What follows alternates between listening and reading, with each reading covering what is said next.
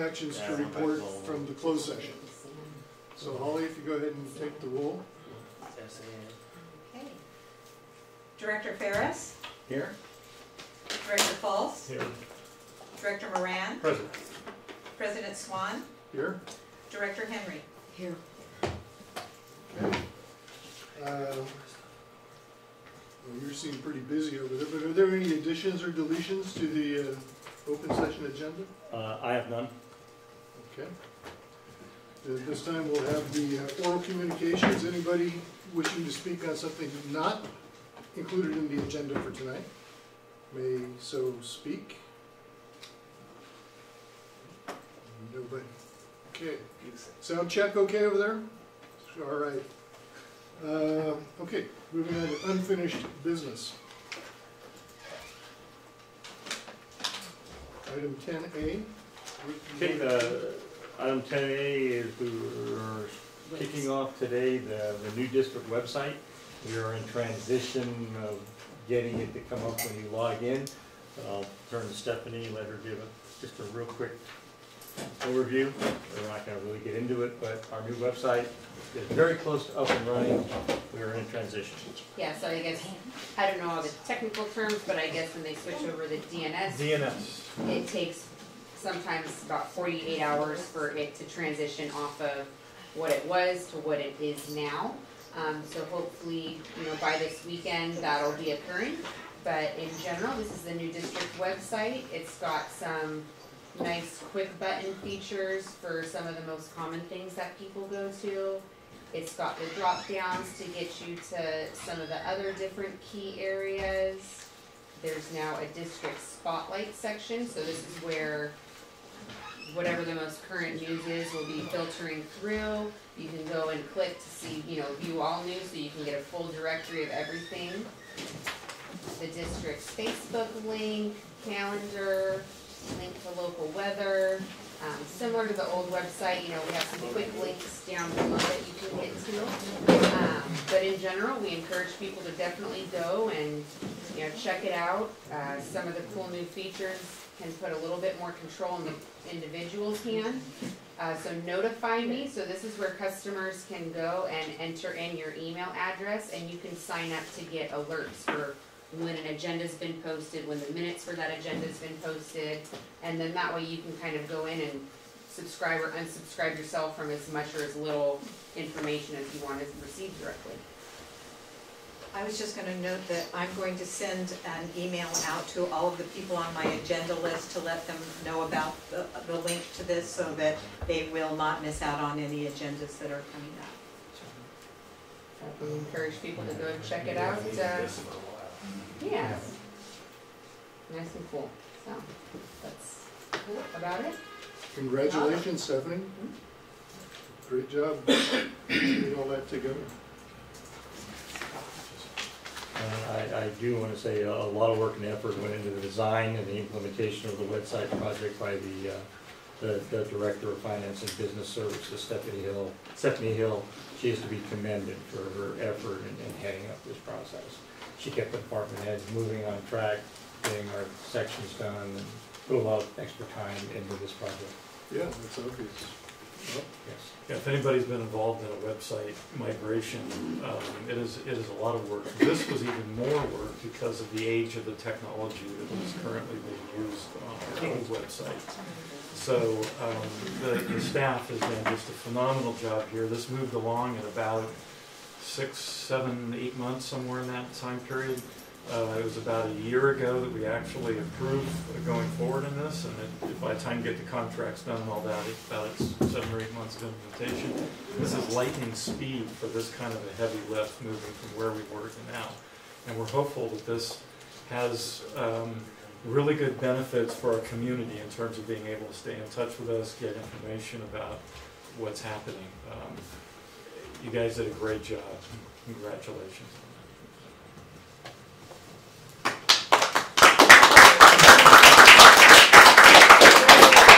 Okay, champagne. Oh, you broke it. You broke the bottle. I broke the bottle. Good.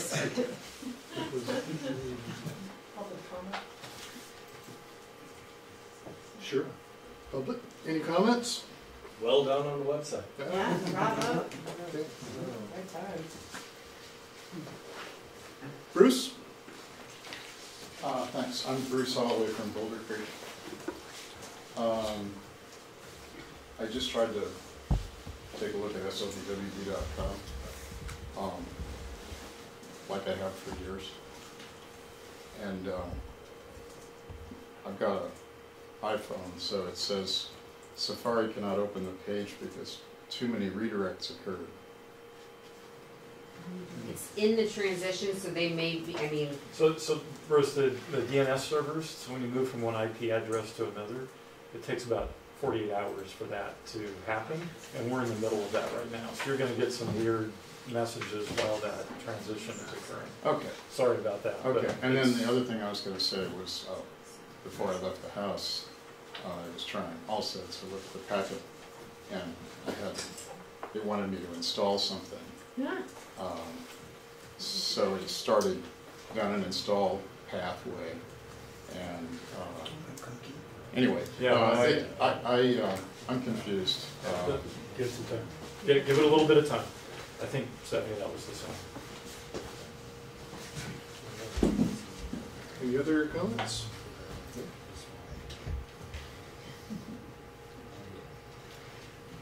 Okay, moving along.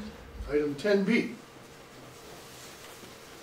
Yes, item 10B is the swim tanks replacement and potential acquisition of the Nakari property located on Dundee Avenue in Ben Lomond. This is APN 078-23305. We have, staff has two reports we're going to do. We're going to do a PowerPoint, if I can get it to fit on the page, and then we have the written report that's in your agenda packet. The board appointed property negotiators, district manager, and district council. So district council and myself will be giving this report. I'll start with the actual PowerPoint. I hope they will somewhat fit. Can't seem to get it.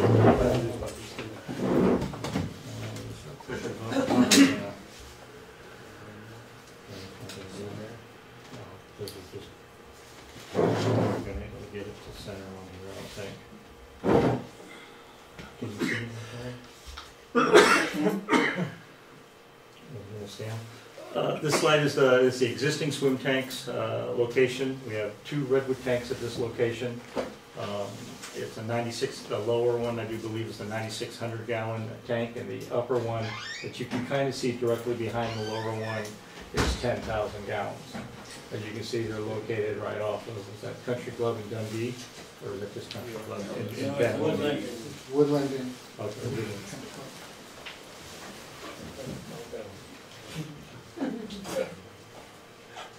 This is the existing location. Again, this is the upper tank. This is where the district's current project of reconstruction of the tank would be.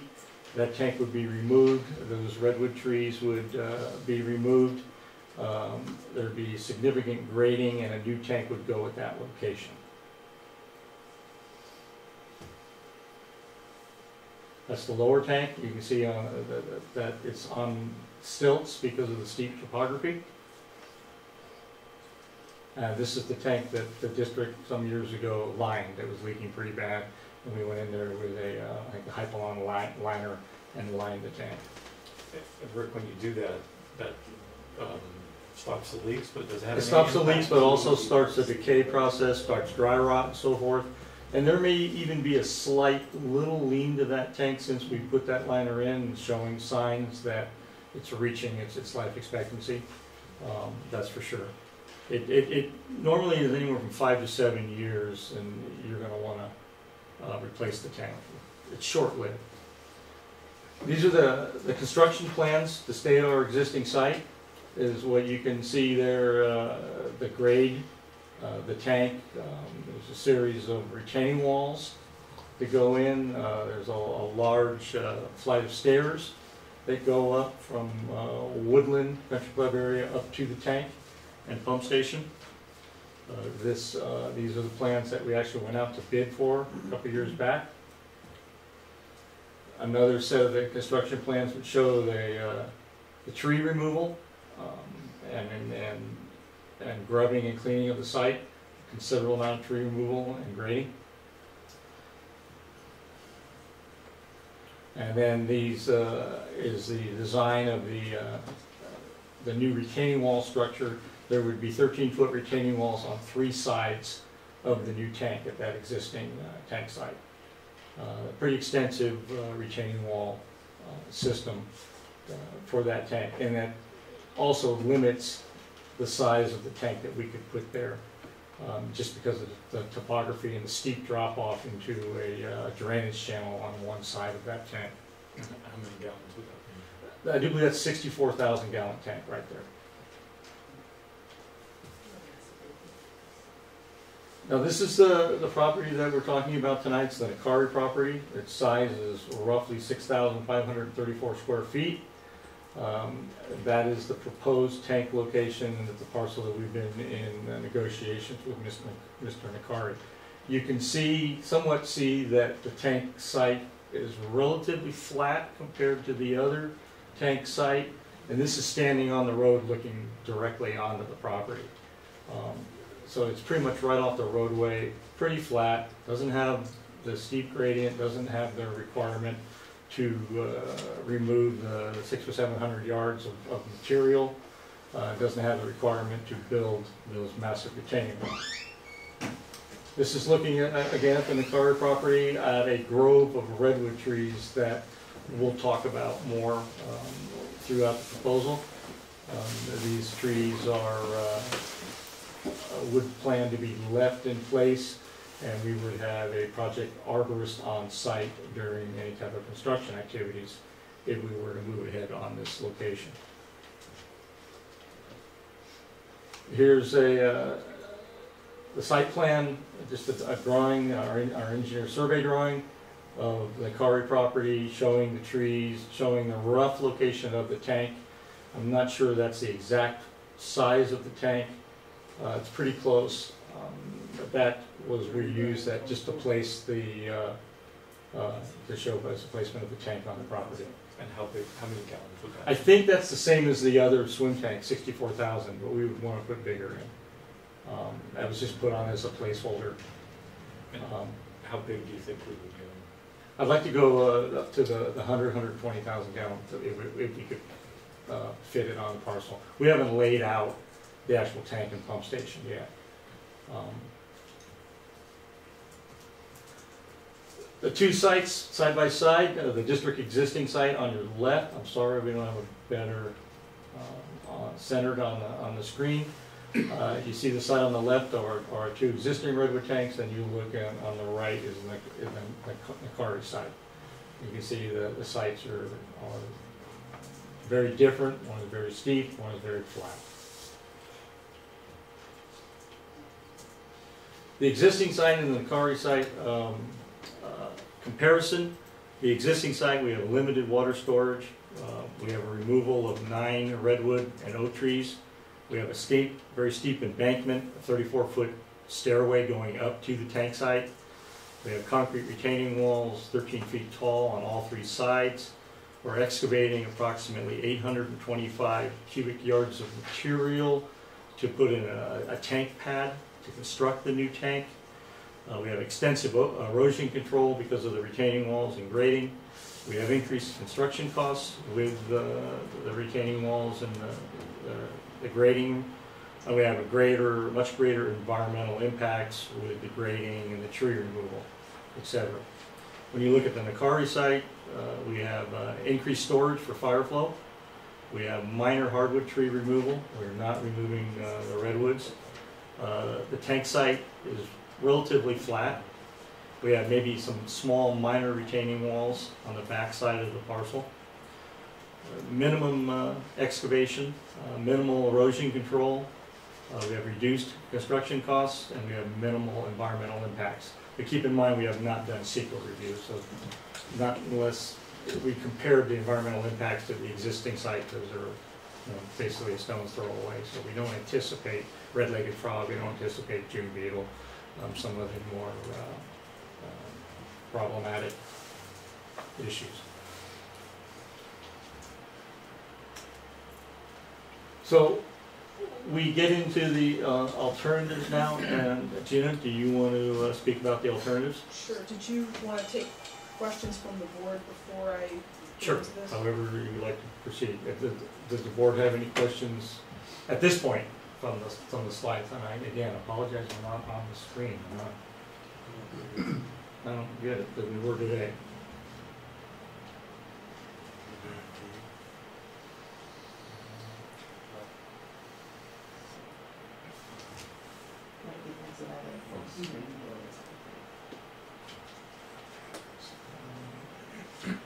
So, does the board have any questions at this time?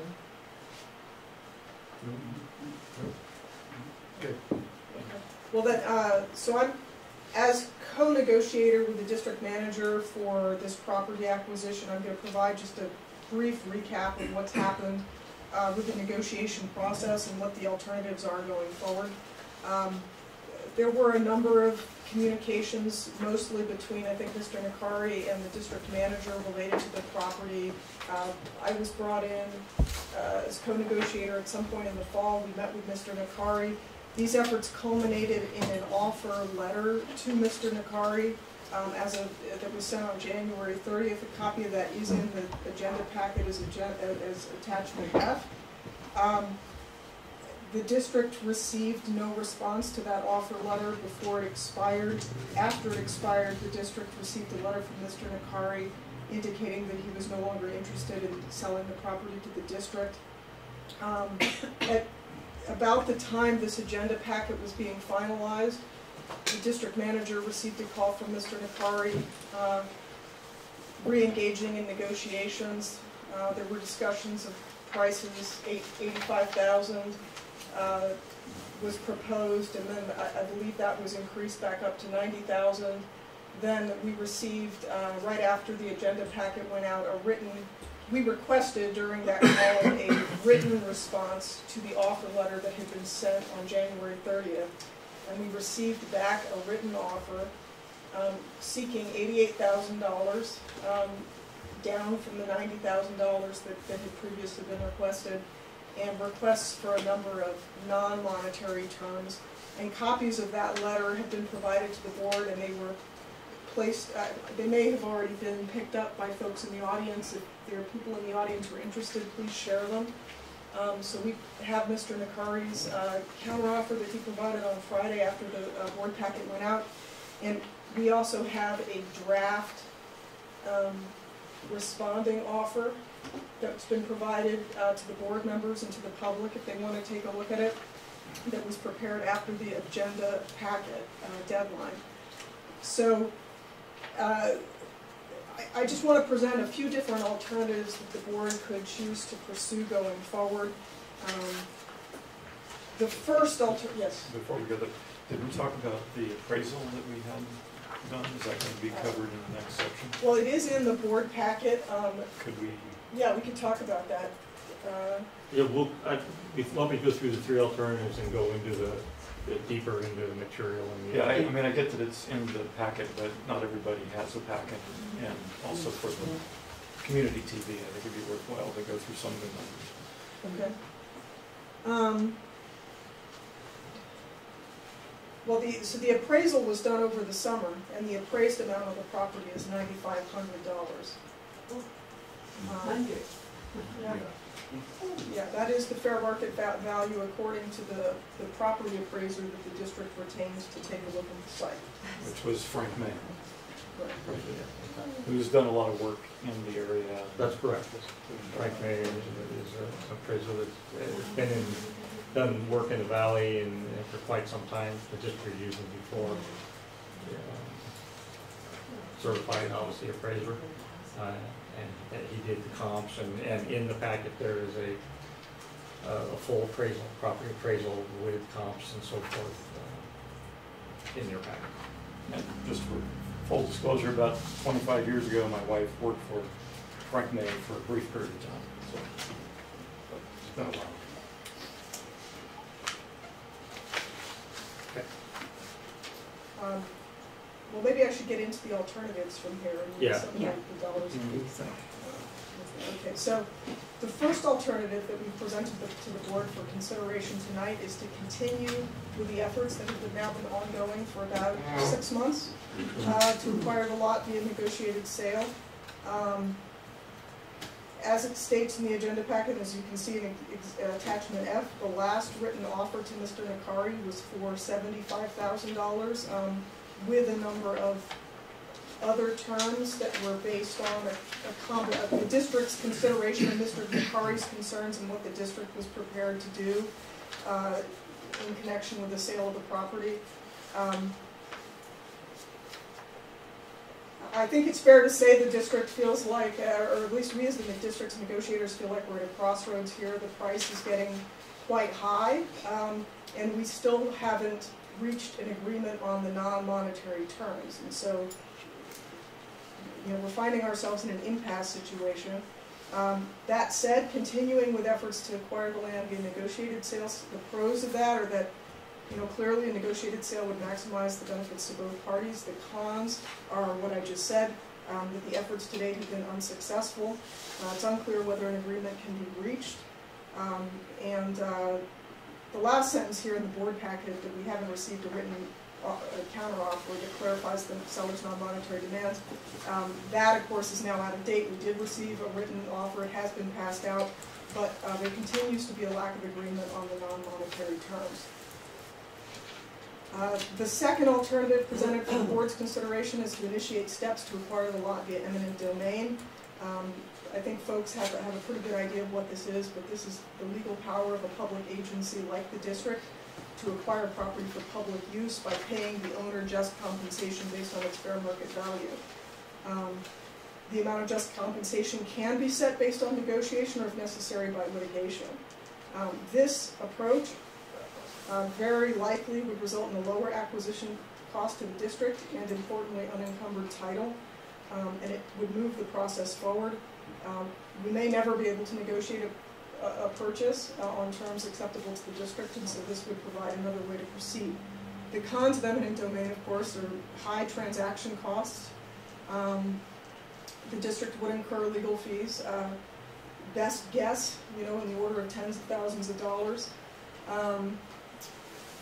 And the district would have to pay costs such as the owner's cost to obtain an appraisal up to $5,000. It involves a number of steps. It won't be done right away. It is dependent on completing the environmental review process, as are all of these alternatives. The third alternative presented for the board's consideration is to resolicit construction bids for the existing swim tank site. And do you want to address that one? Yeah, we don't believe that is a good alternative to go back to the old site, given the amount of work that we've done and determined that the Nakari site meets and exceeds the needs of the district, and we can increase storage, and it's a much better site all the way around. It's a lot less environmentally intrusive to the neighborhood. There's very few trees to come down versus the large amount of redwood trees on the existing site, and the steep topography and the amount of work. And there is a cost savings by going to the Nakari site as well. What were the numbers on the existing site that we had estimated, and where the bids came in? That's for the benefit. I don't have those numbers in there. There's an estimated savings of probably close to $300,000. Okay. We do have a main extension to put in to get up to the new tank site. There is, a significant savings to the district. And the original bid was sort of like $1.5 million, I think. 1.4, yeah. And the original estimate from the engineer was about $500,000. Somewhere in there. Yes, correct. So, I mean, good news about good economy is it's a good economy. The bad news is the builders are all busy. That's correct. And it is the existing site is a difficult construction site. It's a difficult area to work, especially when you're moving that kind of material, a large yardage. You have to, it's smaller vehicles, smaller trucks, one-lane roads, blind corners. I mean, there's more impact on the community. There's much more impact on the community on that other site, on that existing site. That's correct. Yeah, I mean, one of the difficulties in putting exact dollars and cents on all of these things, as you're well aware, is that you know, the engineering isn't complete on the new site. It hasn't been bid. Environmental review isn't complete, so it's hard to really pin it down. Eminent domain also, you know, that there are uncertainties in that process in terms of how much it would cost. Given your experience, your firm's experience in it though, sort of what's kind of a minimum number on eminent domain? A minimum would be in the $10,000 to $50,000 range. What about from a time perspective? Well, it's hard to say exactly. I mean, if we could reach a negotiated deal, that would be faster than eminent domain. But if we can't reach a negotiated deal, you know, eminent domain will move it forward in a matter of, you know, some months. Of course, you've got to complete environmental review either way, so that adds time before you can, you know, either close on an agreement or complete an eminent domain acquisition. So that's. The environmental review may be one of the most significant factors, time factors either way.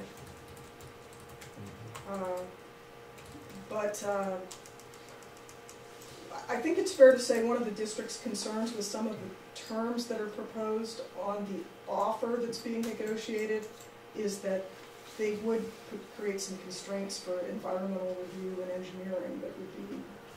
That's correct. Yeah. Well, the last letter from Mr. Kari had further setbacks from property corners that he wanted facilities, less storage, a smaller tank, fencing, a reduced amount of fencing that was to the point that where it would impact maintenance and it would cause issues down the road. We came to agreement on some vegetation planting. Some of the tree requests from the project arborists were excessive. Most everything that we put in was best management practices. Full road overlay where we believe that we follow the county spec on the road overlay. That's pavement, right. On the trench lines, we could do a trench and slurry cover. And then the last letter from Mr. Kari had additional that we didn't discuss before about the fencing and the setbacks from our pump station 12 feet from the property line. It was getting to the point that we didn't have room on the parcel to do everything we needed to do. I mean, we do have a recommendation, staff does have a recommendation that the next slide that I think that I would like to have the board consider, that the board direct the negotiators to make a last, best, and final written offer, which is alternative 1, and further direct staff, if not acceptable, to proceed with alternative 2, which would be eminent domain. Now, the highlights of the purchase offer that we would like to move ahead with would be a purchase price of $88,000, a project arborist construction impact assessment and tree protection plan, wildlife-friendly vegetation, nut and fruit trees and berry bushes. Fencing would be minimal around the tank, but it couldn't be. It would be 8 feet out from the tank. An owl nesting box as part of our rodent control. The pump station enclosure would be a split-face cement block, fire-resistant roof. The trench line, roadway paving. County of Santa Cruz design, which is, you know, best management practices. And how much of the road would be paved? It would be the trench line, or anything we damaged, and then a slurry seal over the entire roadway, very common in the county, and then the sequel review. We feel that this parcel would much better fit the needs of the district. It is much more than the appraised value, but it has a construction value to the district. To pass this tank site up at this point would not be recommended by staff. We've done all the preliminary work and we feel this is the best location to relocate the tank. We can put more storage up on this parcel. We can get closer to fire flows. You know, we just don't have the room to put the fire flows in at the lower tank. And we replace a tank, we try to put it in at today's standards. It's important to us that we don't go back And sometimes we can't do that. Sometimes we're limited on space like we are now at the existing swim tank site. We just couldn't cut into that bank any further because we were either off our property or we were over into the drainage ditches. It wasn't constructible. So we had to go with what we could fit on that other parcel. You know, I don't want to encumber today's operations and future operations with setbacks and requirements on fencing and so forth. You know, we have no other plans but to install a tank and a pump station. But I don't want to encumber changes. If we change things around or something needs to be done with the pump station. The setbacks I can't live with. Fencing, we need room to get in and maintain our tank, paintings, coatings. We need to keep vegetation away from our tanks. Vegetation close to our tanks brings rodents, climb on the tanks, and when rodents get on tanks, they start to chew. They cause issues. It's a cleanliness. We do a fencing that we try to be architecturally sensitive and put a redwood type fence on the sides where people can see it. There's not a lot of visual on this site because it is kind of a bowl. It is surrounded, has a lot of redwood trees, and it kind of sits in a bowl. There's not a lot of visual impacts from this tank. Staff's recommending that we move ahead with our last and final offer. Now, we have a lot more information that we can go through in the staff report, and obviously we'll answer your questions. I'd like to answer the board's questions before we go to Nick, but I imagine Nick will want to address the board. Then the Carters are here tonight, and I don't know if Gina has any more that she would like to add to this, or do we want to go to the staff report? Lois is burning her pants right now, so she's got a question. Okay. I don't really have a question. Oh, just I'm not, no, I feel like 88,000, I could live with that, but none of the other items he wants. That's up to us. We need to have a bigger tank for fire flow. We need to be able to get to the tank. There are so many reasons to have the tank there. And I would be willing to go 88,000, but I would not ever agree to all his stipulations, bottom line. So I don't have a question, I just had a statement. Any other board questions? I don't have any questions. Not this time. Gina, did you want to add something? No, thank you. I'm happy to answer any questions. Nothing to add. Okay, I don't think we have any questions right now. So, yeah, Mr. Nakari, would you like to share your thoughts? Yes. And I hope that you guys maybe give me a little bit more than 5 minutes if it's necessary, and that No we can problem. engage in back and forth if it's possible. Is that okay? Or do you can't respond to anything I say or give any answers to my questions? We'll see what we can do. Okay. Yeah. Oh, that sounds fair. If we can. So, to tell you the truth, I'm not sure. Rick, you had said a couple times that you wouldn't want to be hindered by any stipulations that you agreed to as far as various items other than the price. And I wonder, I mean, when we make a contract, what guarantees do I have that you're not going to go back on your word and say, well, that's what we thought before, but now we think this. And once you own it, you know I can't do anything about that. What guarantees do I have that you will stick to various parts of the agreement without adding changes? Probably none is what I see right now. I prefer counsel on that. Yeah, I mean, the main constraints on what the district can do with the site, if they get it in fee simple without encumbrances or restrictions, would be environmental review and engineering. Could I ask him a question? Sure, why not? So, if you bought a piece of property from someone, would you want them to be able to tell you what you could do with that property after you bought it? Well, Lois, there are plenty of laws that prevent people from doing certain things. Those are laws. That We're isn't talking my about an agreement. question. That isn't my question. No, I wouldn't want that, you're right. However, if a water tank was being put right across the street from your house, wouldn't you want some guarantees? That's my counter question. Isn't that true? Would you? I would want a tank that provided sufficient, safe, quality water and water for fire flow. I think, That's what I would want. okay, my neighbors here and I would all like that. What I was talking about in this is, well, first of all, I just want to say that the appraiser you had that appraised it at $10,000 is for a non-buildable site. So are you saying that for that $10,000, which you think is a fair price at first, that you wouldn't build on the site and keep it non-buildable? I don't think you can build on it. I- It's not No, big I enough. can't build on it, but you can, so it's buildable for the district. And I have an appraiser that says that he thinks that he can find the appropriate comps. And this guy is a commercial appraiser, extremely experienced. He's done for Big Creek and everything. This guy's not your typical appraiser like Frank May.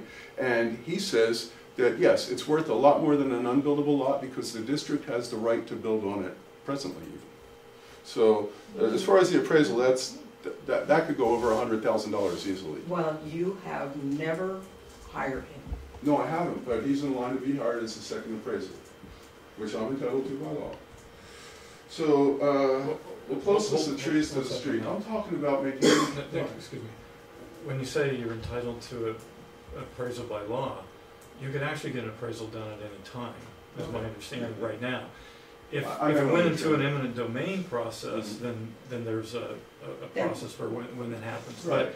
But I think you could have gotten an appraisal done any time in the last 6 months, right? Yeah, and I didn't, because I'd rather negotiate directly with this board, who I support, who I have supported, and I think we got a really good board in general, and I would rather not go into all these extrapolated possibilities. So, I mean, if the time comes when I have to do that, I will. My other things, other than the price, is basically, we live in a neighborhood, and you folks all live in a neighborhood. I want to maintain the integrity of the neighborhood. We live in a beautiful natural environment. I want to maintain the integrity of that. We live in a peaceful area. Why can't the pump station be a little bit further away from the road so that it wouldn't have a negative impact? I'm talking about preventing negative impacts to our neighborhood. The tank size doesn't have to be 120 to be bigger than the 64-gallon. It's going to be really tall, and I don't see how you can fit it with 30-foot wide base and then 2 times 8 feet, right? Because it's going to be 8 feet on either side of it. So that's 16 feet. So you've got 46 feet. Mr. Parker here is on the side that has a 50-foot long side. I mean, that's putting it like 3 feet from either side of the property line and right up against his property.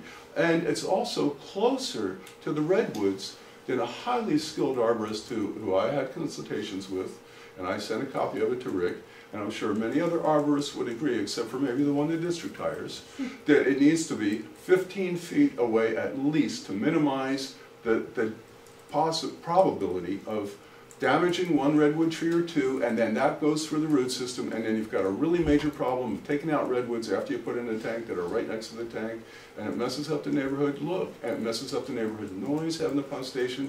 It's going to be months of construction. Can I ask how long this would really take? How long do your other tanks take to build, generally? They're all different. We've estimated this one out there on 3 months, from the day we broke ground. There's a lot to do yet, with CEQA and those type of things. And there's 2 parts to this. There's the tank, and then there's the main line. The tank and main line, I think we could do in 3 months. We can do the main line and tank almost simultaneously. It's not a big project for this piece of property because you don't have the massive grading, you don't have the massive retaining walls, and you don't have the massive tree work. And is this tank coming in one piece? The tank comes in sheets and it bolts together. The tank goes up in roughly 2.5 to 3 days from the ground up. It's very quick on the tank.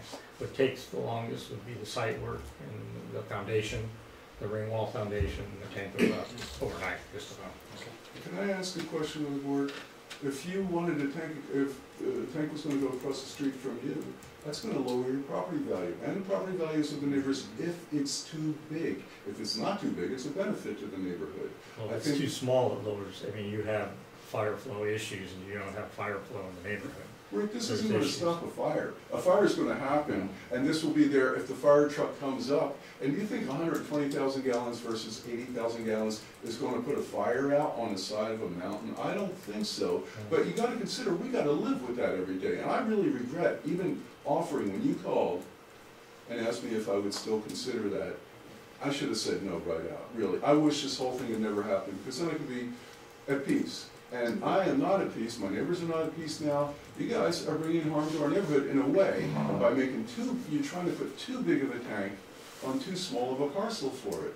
And that's my feeling. And as far as the road, yes, I agree, and I'm glad that you have agreed to cover the whole road surface where you damage it.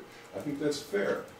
You damage your friend's property, you take care of fixing it. But, and as far as the environment, you know, we all keep taking from the environment. I don't want this thing to look like a skyscraper in the middle of our neighborhood. You're talking about 24 feet tall? That is too tall for that site, and 30 feet is too wide. I'm not against water storage, I think you know that, but appropriately. That's my feeling, and I think most of my neighbors, or all of my neighbors probably feel that way, and I respect my neighbors. I try to respect them, and I care about our neighborhood. So I don't want to see this harm our neighborhood. That's what I'm asking the board. I'm all for getting more water up there. I think most of us are. But this isn't going to stop a fire. This might be a response to a fire. 10,000 gallons, 20,000 gallons makes no difference to that when you've got such a large tank. You got to get out pretty quick. I'm asking the board to be considerate of the neighborhood, to be considerate of the environment, and to stick to your word, because too many times I've heard that dealing with this water board, and it's a new directive, so it might be a little different. But dealing with the water board, you better get it in writing. And even then, you don't have a guarantee. And Lois, you had to deal with the Long Pico water board messing up your road, right? Didn't they tell you in advance they were going to mess it up? The Long Pico water board messed up my road? That's what I heard, that you had an issue with the water board. Oh, yeah. A line broke and drained all the water out of Long Pico, drained all the water out. Yes, that happened. I thought it was But- about the road, I might be wrong. It was what? I thought it was about the road, but I might be wrong. Well, it undermined the road, Right. and the road got fixed, and there's a nice bridge, and And that's the way it should be. And Yeah. that's all I'm asking the water district to care about our road that much. And I think you can understand the importance of that to your well, neighborhood. our road was not drivable, your road. We're not talking about making your road undrivable. It will be for the months that you're doing it, because it's a one-lane road with so much more traffic than was there just several years ago. Lois, please be considerate of our neighborhood. That's all I'm asking. You know what, I feel like, well, I'm not gonna say what I feel like. Well, I'm sorry to hear that, Lois. I really am, because what I'm asking is to please be considerate of our neighborhood, and you take that negatively? No, I don't take that negatively. Okay. I think it'd be a good thing for your neighborhood. I agree that more I water. really think it would be a wonderful thing, and to have more water instead of what, 64 gallons? 64 gallons. 64,000. 64,000 gallons. 120 is almost double Right. the amount of water. And I think it would be better for your neighborhood. And we're gonna have more and more PG&E issues and water problems when PG&E turns the water off. It'd really help if you had more storage there. I agree. That's all. But look, Lois, let's say that there's an appropriate lot for a house, right? But do you think in a neighborhood like ours, where they're all fairly small houses, that it's appropriate to put in a 30-foot wide house that's 24 feet tall? Probably the county wouldn't permit that because it's not appropriate for the location. I'm not against more water, and I don't think my neighbors are. What we are against is something inappropriately large for our neighborhood. I hope that the board can understand that with compassion and caring for our neighborhood. That we don't want to see our home values go down because there's some massive big tank right there. We do want to see, well, you just made a smirk, but you know, you have a house with value probably, and you own. Now, for me to sell that and then watch my house's value go down, I could probably, when I sell my house, get many more thousands of dollars by having that lot across the street for sale with it. Once you put the tank in, my house value goes down and I don't have that benefit. So You're making an assumption. Excuse me, there are many assumptions being made here. where's the lot in relation to your house? Is it right across the Across- street? Not directly, I'm directly across from Peter Parker here, and then it's the next lot up. So, I mean, if there was ever an earthquake that caused it to buckle in some way or slip off its foundation, that would probably kill my family. That amount of water coming down on us. So, there is a risk to it, but it's not a big one. But it is a risk, and so I am asking the district, please be considerate of our neighborhood, and to lower the size of the tank. If you don't want to have the restriction on you, then be considerate enough to offer a smaller tank that's more appropriate. And I don't think there's anything wrong with that, and I'm sure my neighbors agree with me on that. I care about the neighborhood. I've lived there for over 30 years, and many of them have too. We don't want to see it turned into a massive construction skyscraper-like tank there. I mean, that's an exaggeration. Do you have any renderings, or does anybody have any renderings of what this tank would look like, the tank you're envisioning on the property, so that we get some kind of a visual representation? Because it's one thing to say it's enormous and massive, and well, what does that really look like in real life? Well, Director Swan, we know that on the side next to Mr. Parker's property, the property is about 50 feet long. And we know that 30 feet wide tank with an 8-foot fence around it comes out to 46. So that leaves 2 feet on either side from the property line. And I don't think that that's even, it shouldn't be legal because you gotta have setbacks. But the fact is that you're trying to squeeze in a tank that's gonna jeopardize the neighborhood's values, it's gonna jeopardize the redwoods because 15 feet is the minimum away from it. It's gonna be right up against other people's properties who probably don't appreciate that. And I'm just asking you to scale it back a little bit. So, yeah, we'll get more water. It's going to save you hundreds of thousands of dollars. Hundreds, several $100,000. I'm offering something very beneficial to the district and just asking in return, since we have agreement on the price so far, that did come down again. The fact of the matter is that really, it's important to the neighborhoods. You got elected as caring about people. And I understand that you got to care about the water district, but if it's going in our neighborhood, please be considerate of our neighborhood. Scale it back a little bit, that way you don't say, I made a constraint. I think we're in agreement on the wildlife-friendly vegetation. We've reached agreement on the road, and we've reached agreement on the price. The size of the tank is the last big thing, in my opinion, that would be harmful to our neighborhood. 80,000 gallons, even a little bit more than 80,000 gallons, would still keep the neighborhood integrity better, stop the loss of valuation on our houses, and provide a lot of water to our neighborhood, much more than we have now, way more. And everybody wins on that. I mean, you said you want more water up there, I agree. These folks don't want to have a dry area. So that's my request, and I'm asking the district to please scale it back to where it's not butted up against my neighbor or right up in my face every time I drive there, that we don't have a noisy pump station right beside the road. Those are just, to me, those seem like decent things to do, and I ask the board to be decent in the way they treat our neighborhood, please. When you make your decisions, consider making it smaller, please. Thank you. Are there other public comments regarding this issue? Anybody else? Yeah. Chuck Wood from Ben Lomond. I live off Dundee Avenue. I have for 22 years. Basically, when I moved up there, I bought the house for the area that it's in. It's a beautiful area. It's like a little step away from everything. It's really with tons of redwoods all over. Anyway, your pictures you showed on your presentation, you're pushing for the levelness of the property. What you're not showing is when you stand on Dundee and took that picture, there's a difference of about 4.5, 5 feet of a grade, so you'd have to do some retaining wall work in there. It's a one-lane road up there, and you're talking about putting this massive tank up there.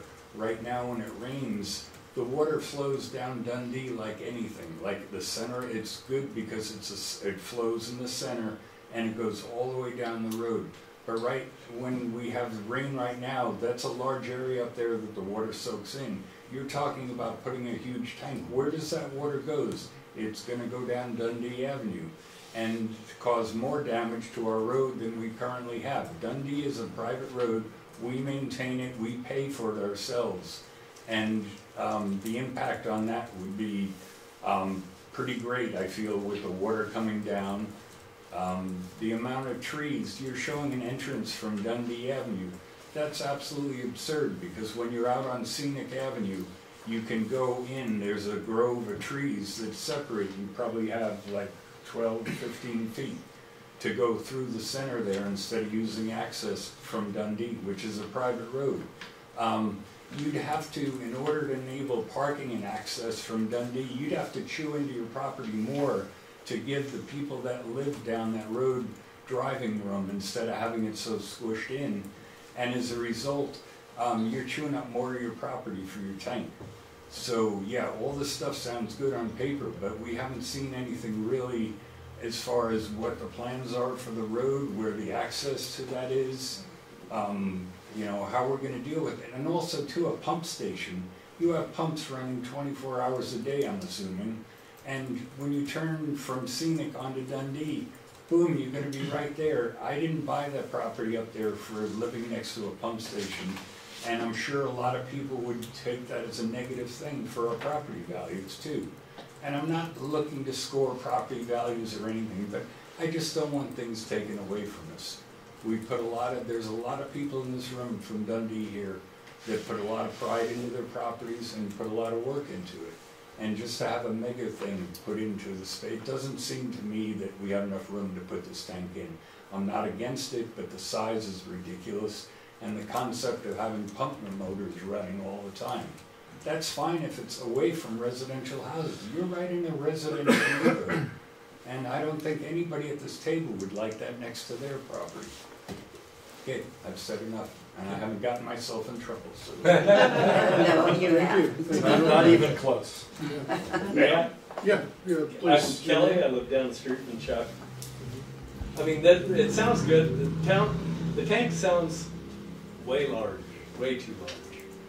But you've seen people use the 2x4s in construction fencing to build a mock-up of house sites, stuff like that. Is that a possibility that you could do that on that property and see how large this tank's really going to be?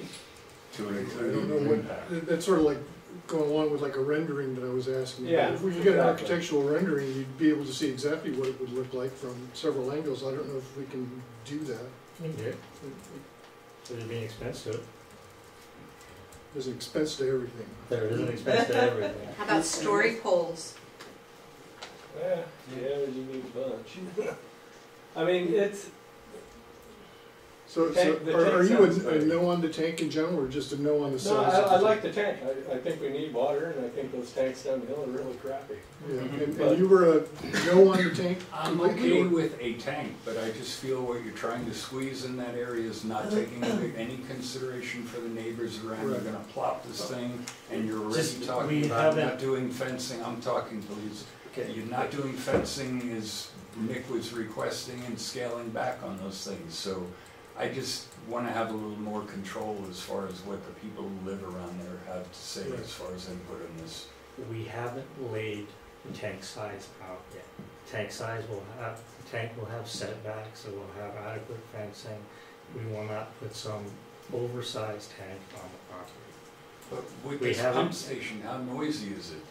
Do they have a decibel number on it? They probably do, yeah, of course they do. But it's in a block building, you should not be able to hear it. There's a pump going right now that's not in. Where are they going to put the lot building? You're already strapped on space for this tank. Well, we haven't laid out the site that tight yet. We haven't spent that kind of time and engineering costs to go in there and lay out. We know that we can fit a tank on the parcel. We know that it's geotechnically sound to fit the tank on the parcel. We had geotechnical work, it's in the agenda. Drilling is done on the property.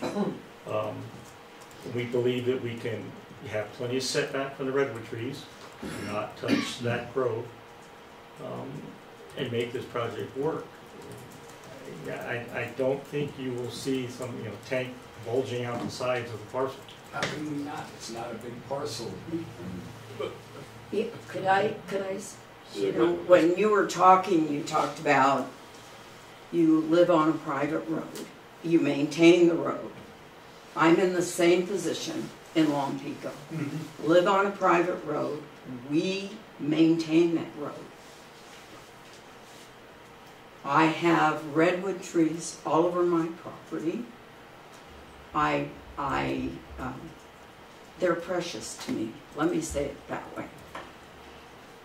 One of the things that happened was because Long Pico didn't have enough water, the state paid 100% grant for an intertie with SLV.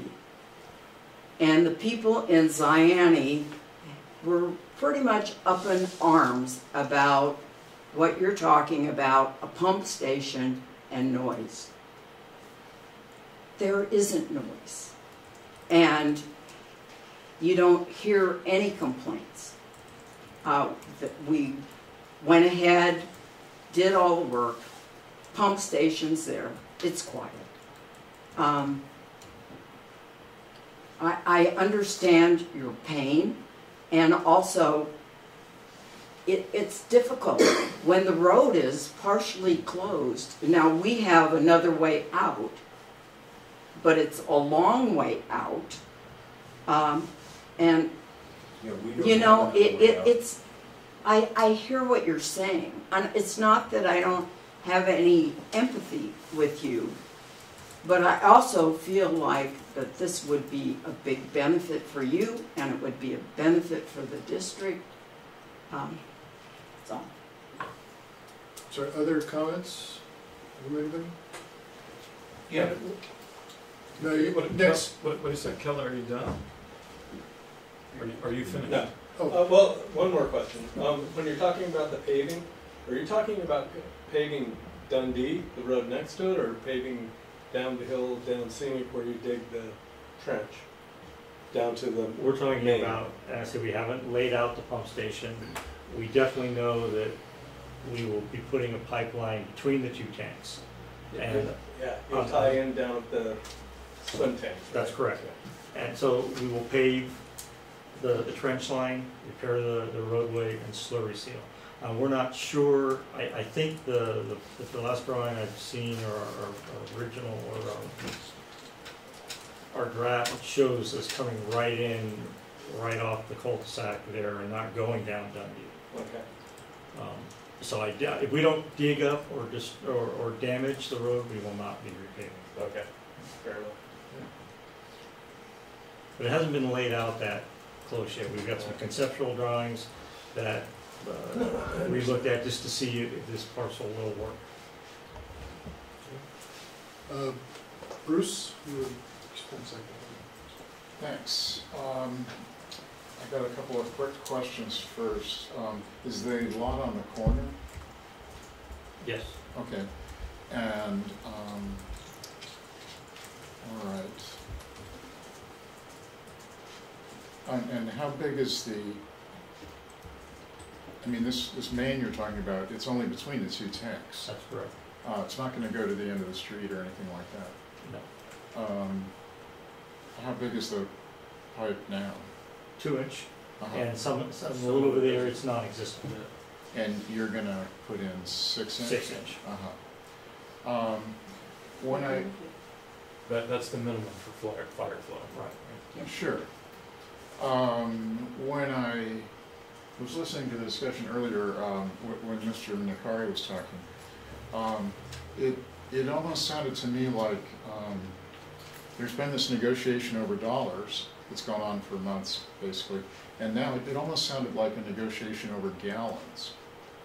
And it almost makes me want to say, hey, how about 88,000 gallons? Because it's in between what everybody seems to be saying.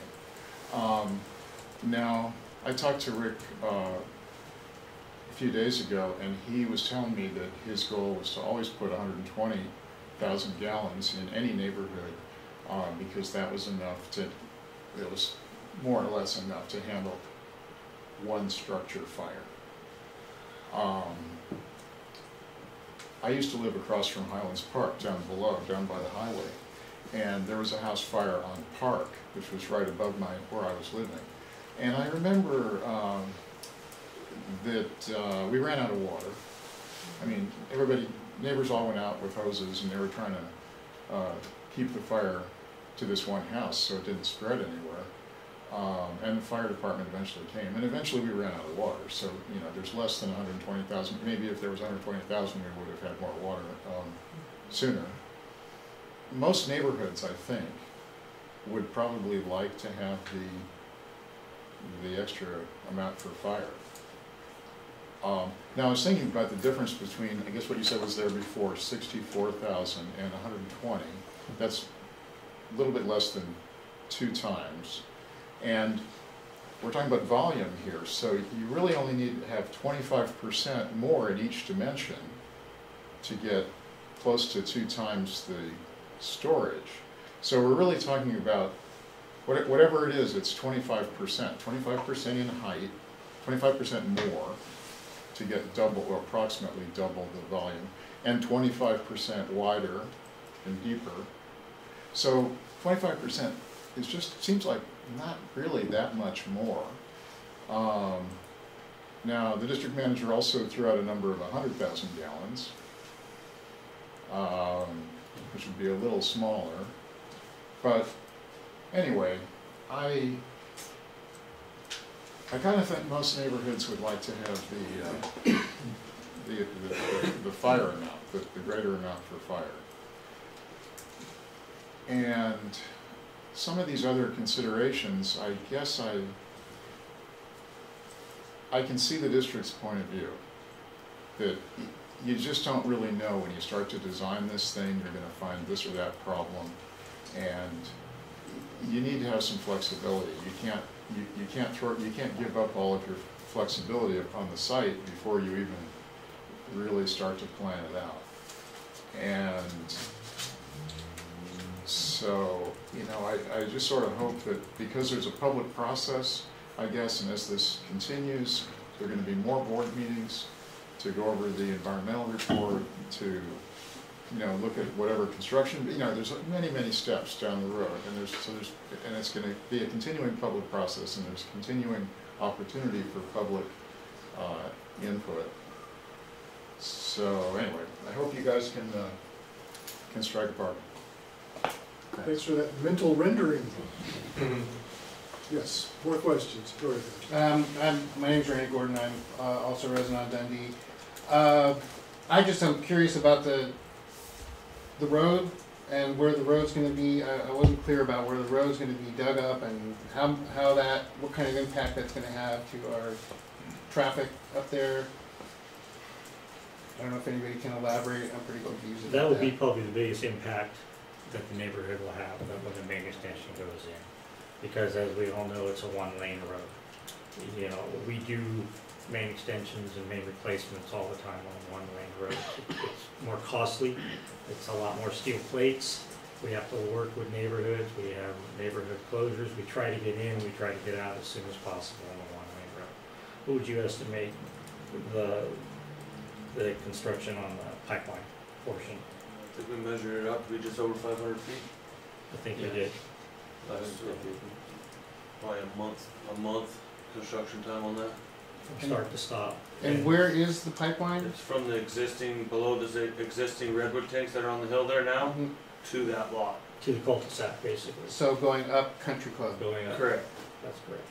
So you would have to basically tear up all of Country Club for that month to do that work. Yeah, and we would do. That's our only access in and out of that. That's correct. And we would 70 some odd families. We would do time in, time outs. Everybody would be notified of time ins, time outs.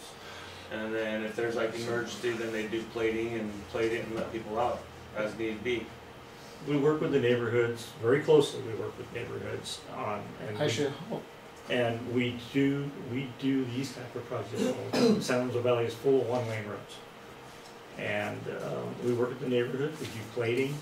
We work very closely with the fire districts so that they know when the roads are going to be impacted. They know how to contact us if they need to get through. And there's planned outage or planned closures. There will be some inconvenience. Either project That's is the only access. I totally understand. Either project, 70 families live up behind either that project is going to have traffic issues.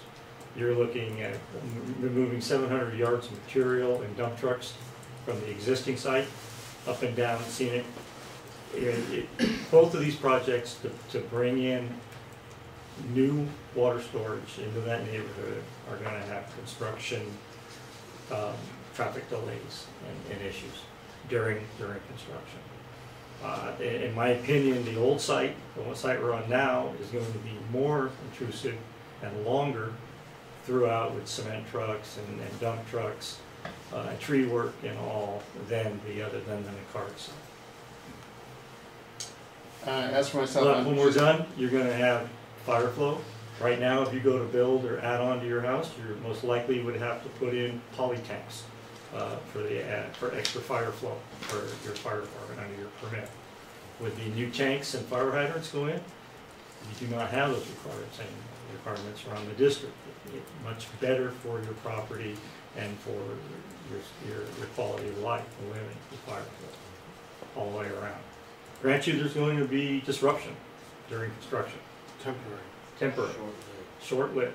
But the end result of having adequate fire flow and hydrants, a couple fire hydrants along that stretch as well. We have a fire hydrant right down our street. Very little water behind that fire hydrant. We still have a fire hydrant. Well, yeah.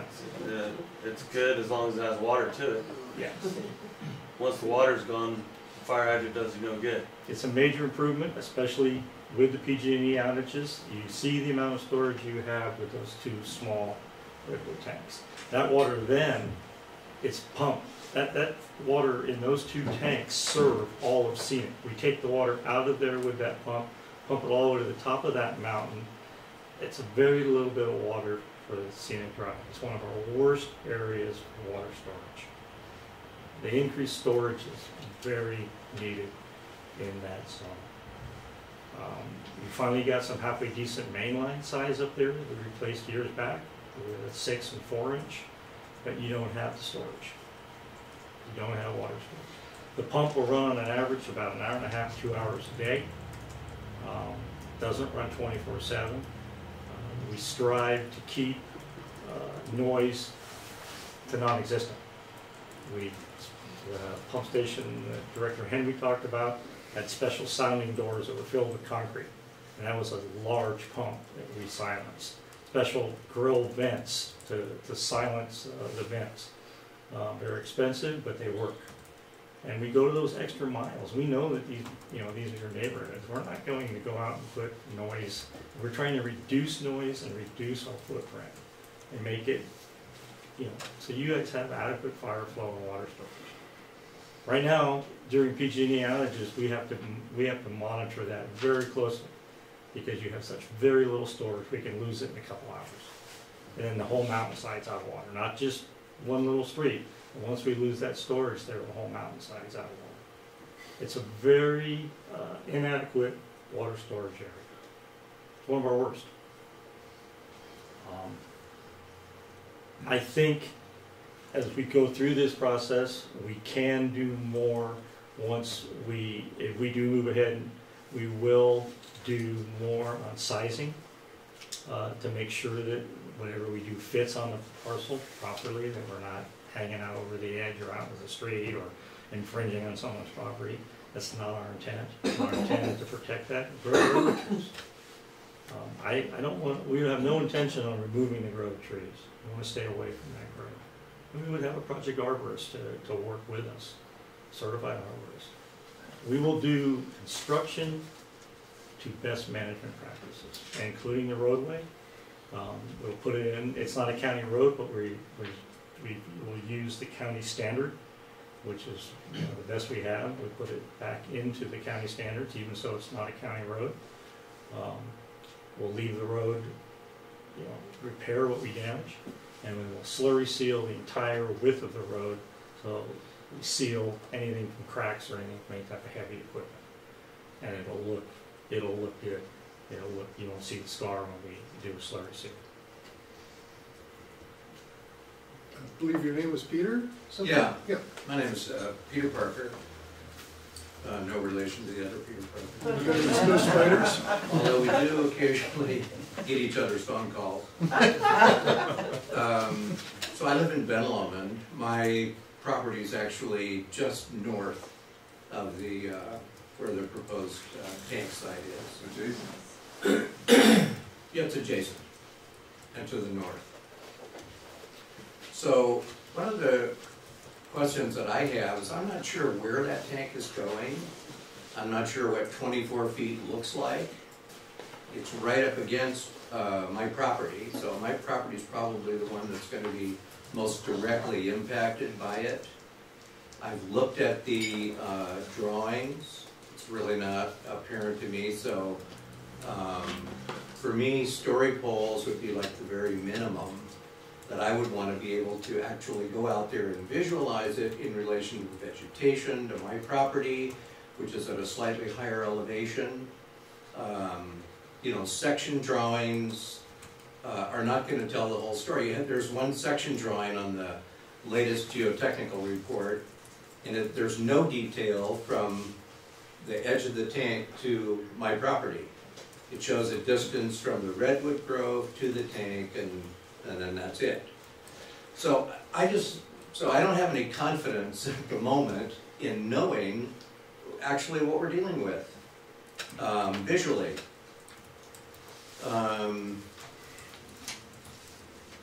So the other thing is, I'm going to back up a little bit. I was kind of surprised that that alternative 3 is being dismissed right away. I'm a retired general contractor. I've done a lot of engineered projects, engineered grade beamings, beams, piers, retaining walls.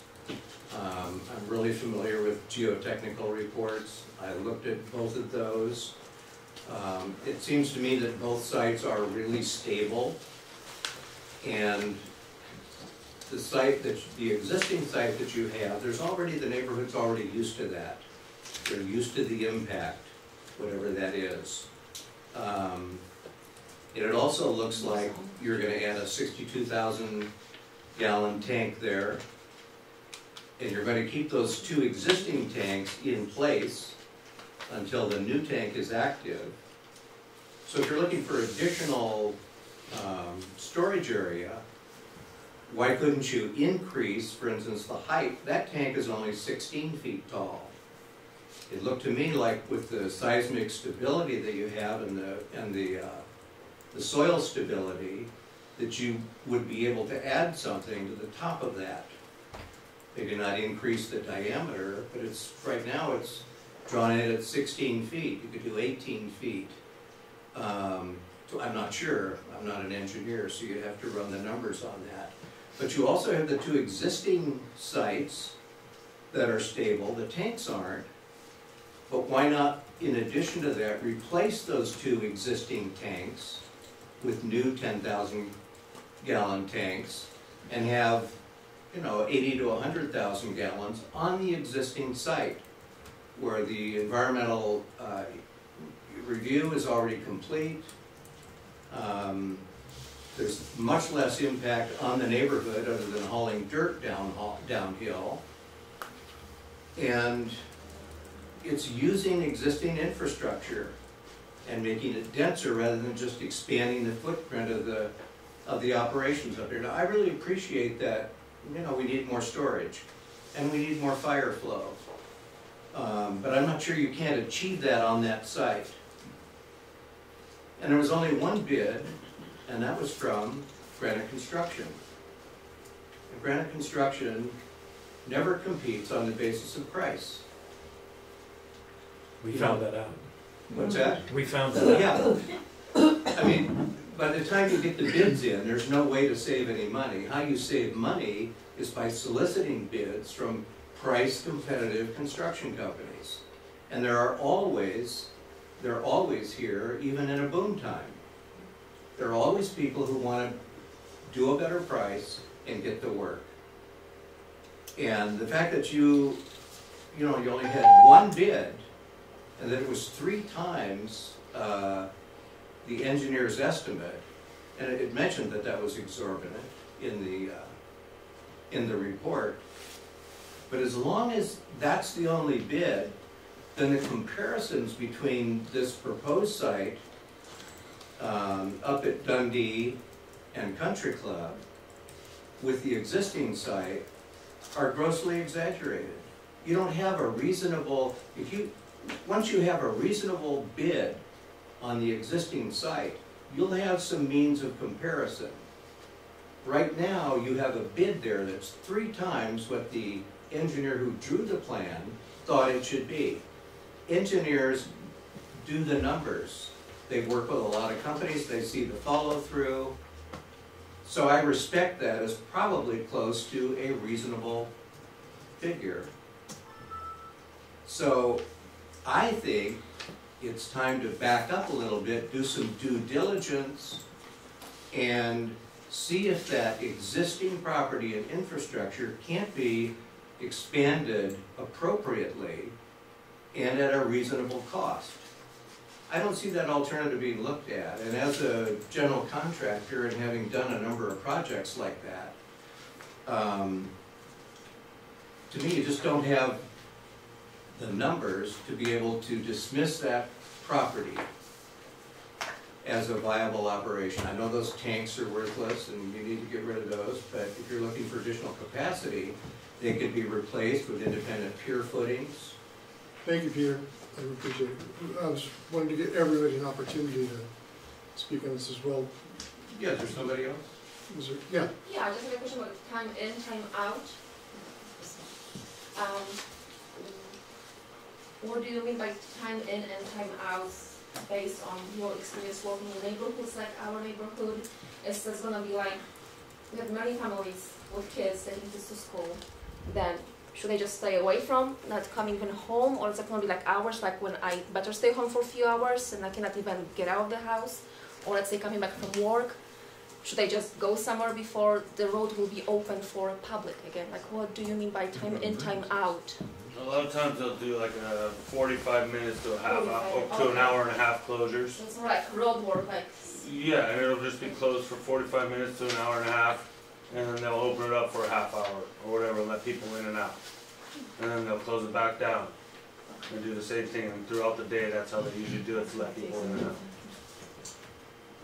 It's never closed overnight or, Yeah. for hours. It's closed at, like James says, 45-minute increments, and there's plating there for emergencies if there's an emergency out. And a lot of times people say, hey, I have an appointment, I'm leaving for the airport at such a time, and then our staff make sure the road is open at that time. We work with neighborhoods. And we work around school times too. I mean, obviously we know And people have garbage, kids. and mail, Yeah. And the newspaper. There's several facets that go. Garbage into- days, we won't even be able to close the road on garbage days. We bring the cans down. I mean, we have a lot of experience working on one-way roads. I mean, at some point, that pipe's gonna be replaced anyway. Definitely. Whether it's in conjunction with the tank That's project or not. So these impacts will have to be That's correct. faced at some point in the future. That's correct. Nick? Yeah, I just wanted to ask a couple more questions that have come up from other people's comments, if it's okay. What if there's an emergency up there? I mean, this really impacts the road a lot more than the other side, although I see your point, all the trucks that would be coming up for the other side for excavation. However, there's more traffic than ever, and a lot of times people need to get someplace at a certain time, and especially if there's an emergency. We have a lot of older folks up there, we have a lot of kids up there too. So what happens then? I mean, really, this shuts down our neighborhood. You're saying 45 minutes to half an hour usually. What happens when it's 2 hours? Or emergencies aren't planned. I mean, there's a lot of traffic up there that's going to be severely impacted.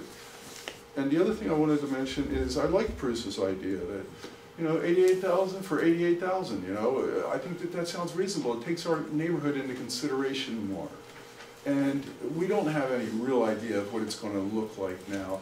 And you're still getting a lot more storage than you would on the other site. There's so many benefits. And if you can keep the pump station a little further away from the road, I don't think that's impossible. That's just consideration. So I do see it as possibly workable, but the size of the tank is a really big issue for everybody in our neighborhood. It's just too big for the neighborhood. And everybody here wants storage, but not that much. So when you say you think everybody wants a 120,000 gallon tank, you might be wrong. Not everybody does. So I'm just asking you to consider the damage to our neighborhood during the construction, and it's doubtful it'll take 3 to 4 months. Come on, stuff always runs over time. So, you know, not always, but a lot of the time it does. So, you know, there's going to be some really negative impacts in the neighborhood, and I'm just asking you to minimize them. And the one I'm concerned about the most, since it's going to be such a large tank, is the size of the tank and the placement of the tank. Those are my major concerns. Also, the 2-inch pipe, I don't think it would need to be replaced under the road. I think you could just leave it there, couldn't you? Mm-hmm. Well, I'm saying that when you go to put in new pipe to upgrade the neighborhood, because 2-inch doesn't provide fire flow, and at some point in this, in some point in our entire district, all of our 2-inch lines, of which we have about 50% of our pipe is 4-inch or below, they're all going to have to be replaced with 6-inch. And so you're going to have to, at some point, maybe it's not next year, the year after, or 5 years from now, whatever, but the neighborhoods are going to be impacted as those pipes get replaced. And there's the alternative is you keep using the 2-inch pipe, so you'll never have fire flow. And at some point, those pipes are going to break down and start leaking, and that's not good either. But there wouldn't be a pipe up the road to that site, my property, because if you went with your present site, then that wouldn't be necessary. You could just close it off. There's mainline in there, there's houses along there we serve. There is piping in the ground there now. Some of it comes from the top down, some of it comes from the bottom up. Probably 70 years old. Yeah, I mean, it's all 2-inch or less. Everybody's neighborhood at some point is going to be upgraded, and you're going. Well, I live in a 1-lane road too, and it's, you know, when our road gets upgraded, it's not going to be fun. There's no question. But the alternative is to keep using what we've got and not upgrade it.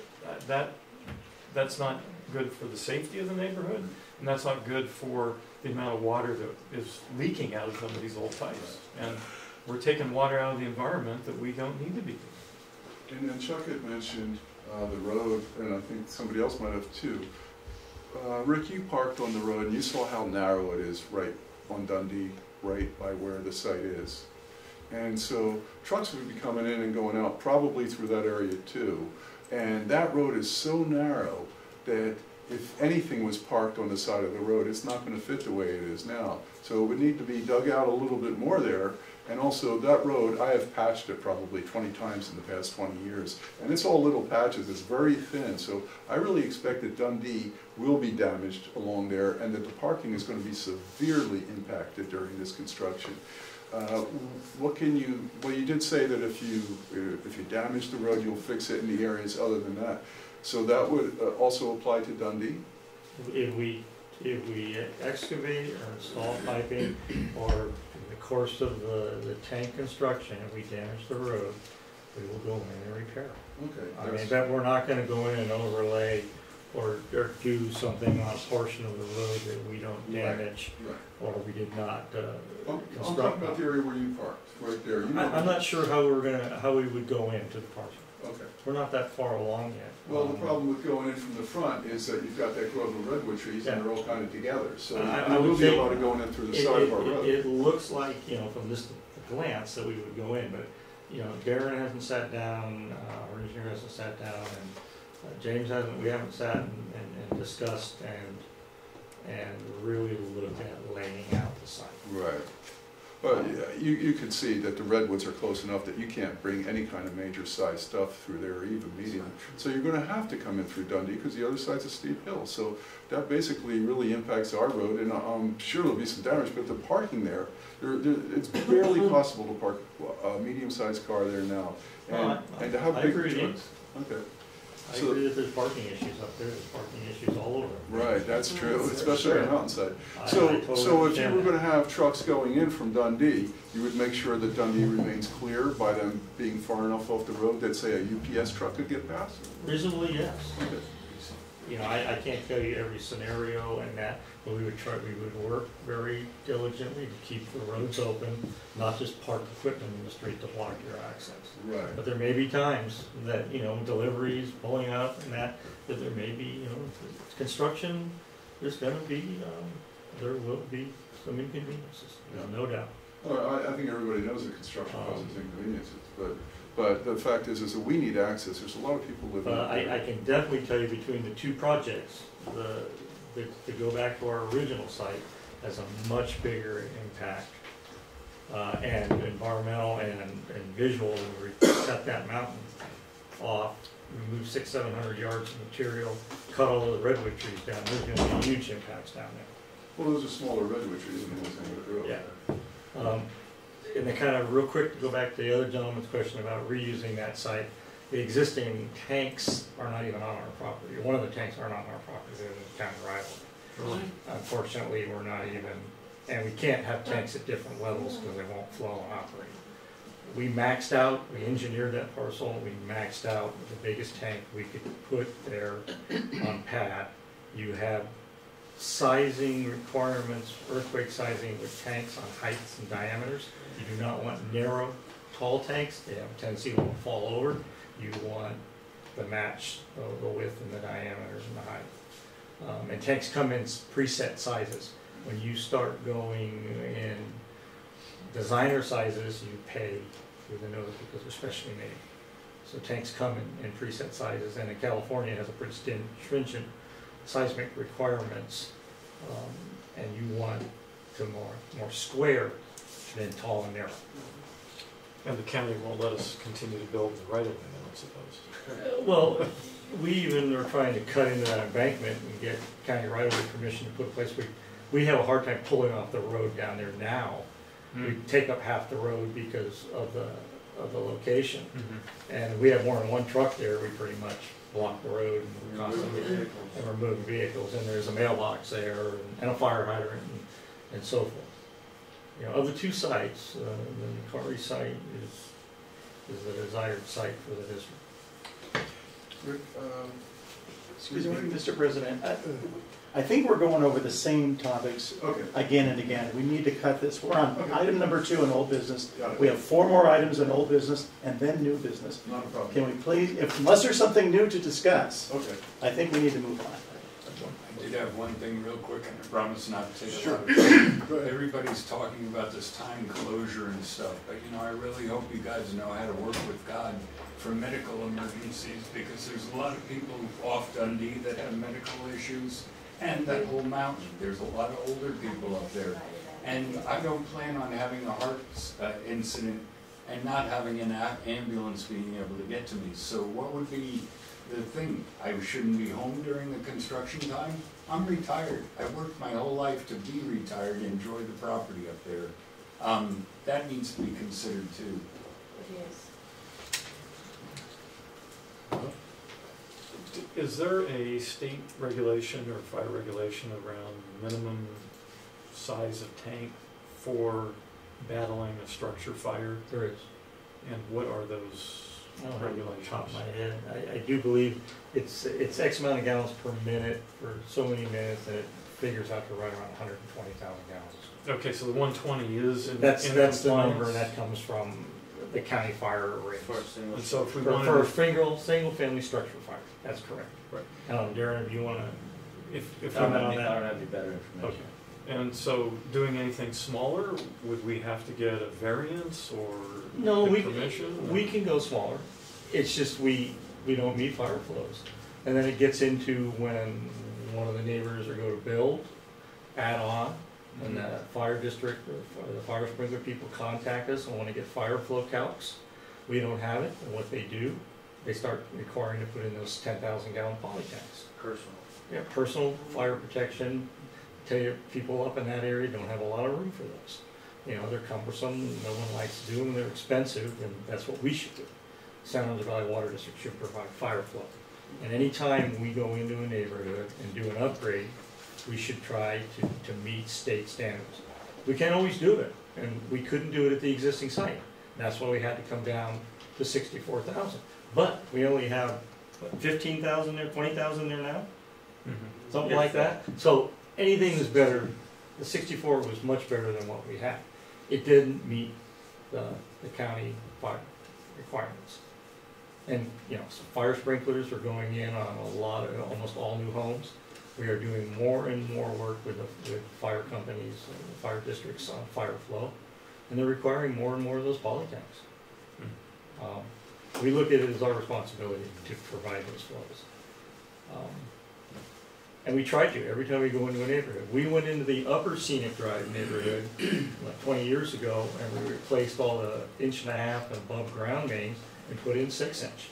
We put a lot of the larger sized backbone through those one-lane roads and all the way up and down. It's a project. There's no doubt about that. The concrete trucks had to have to straddle the trench line in order to bring slurry backfill in. Their construction is difficult, but it's doable on that. But we always try when we go into a neighborhood, and we're not always successful, to upgrade to the state standards and today's standards. Thank you. Any other directors have questions? I don't have a question. I'd just like to make a comment. When I first heard about this project, I was very enthused for a number of reasons. And I'm really glad that we're at the point now where we have some public input. But the reasons I was impressed or enthused when I first heard about this project is hearing from staff that this project, if we chose this Macari site, would save the district over $300,000, or about $300,000. That's something that we're all concerned with in this water district. I thought that was a great positive. The environmental damage that is going to have to be done to the present site with removal of redwood trees versus minimal disruption on the Macari site was an environmental plus for doing this. And the fire flow and the water distribution to the neighborhood up there was another. So 3 pluses were going on here. And we've been, the district manager and council have been doing some negotiation, and I'm glad it's to this point where now we've kind of settled on a price and we can get onto the nuts and bolts of this. All right, I do agree that we need a rendering so we can see what we're doing up there. All right, everybody, our imaginations are one thing. We need to see some physical props. All right. As far as Nick guarantees, I don't know what guarantees you can, or you might be happy with, but past behavior is a guarantee, is an indicator of what's going on. And most of the activities that I've seen the Water District do, particularly most recently, have been in really good faith. And the most recent example would be, now that I'm being a board member here, is I've seen the probation tank. What the Water District staff and the contractors have done to environmental mitigation and neighborhood impacts has been exemplary. All right, I couldn't imagine how they could do any better job. That's not a neighborhood, though. And I agree. But they're good now. The next things that we've reviewed during my time here is we reviewed the Lompico tanks. All right, so there's 6 tanks that are going in there. Kind of like your neighborhood. It's restricted roads, small roads. They're considerate. All right, so I have a positive feeling that everyone will be considerate to the maximum that they can possibly be. These people, we all live here and work here together with you and your neighbors. We're not trying to pick you out or anything else like that. We all go through the same problems. All right, so I don't think there's a problem with consideration.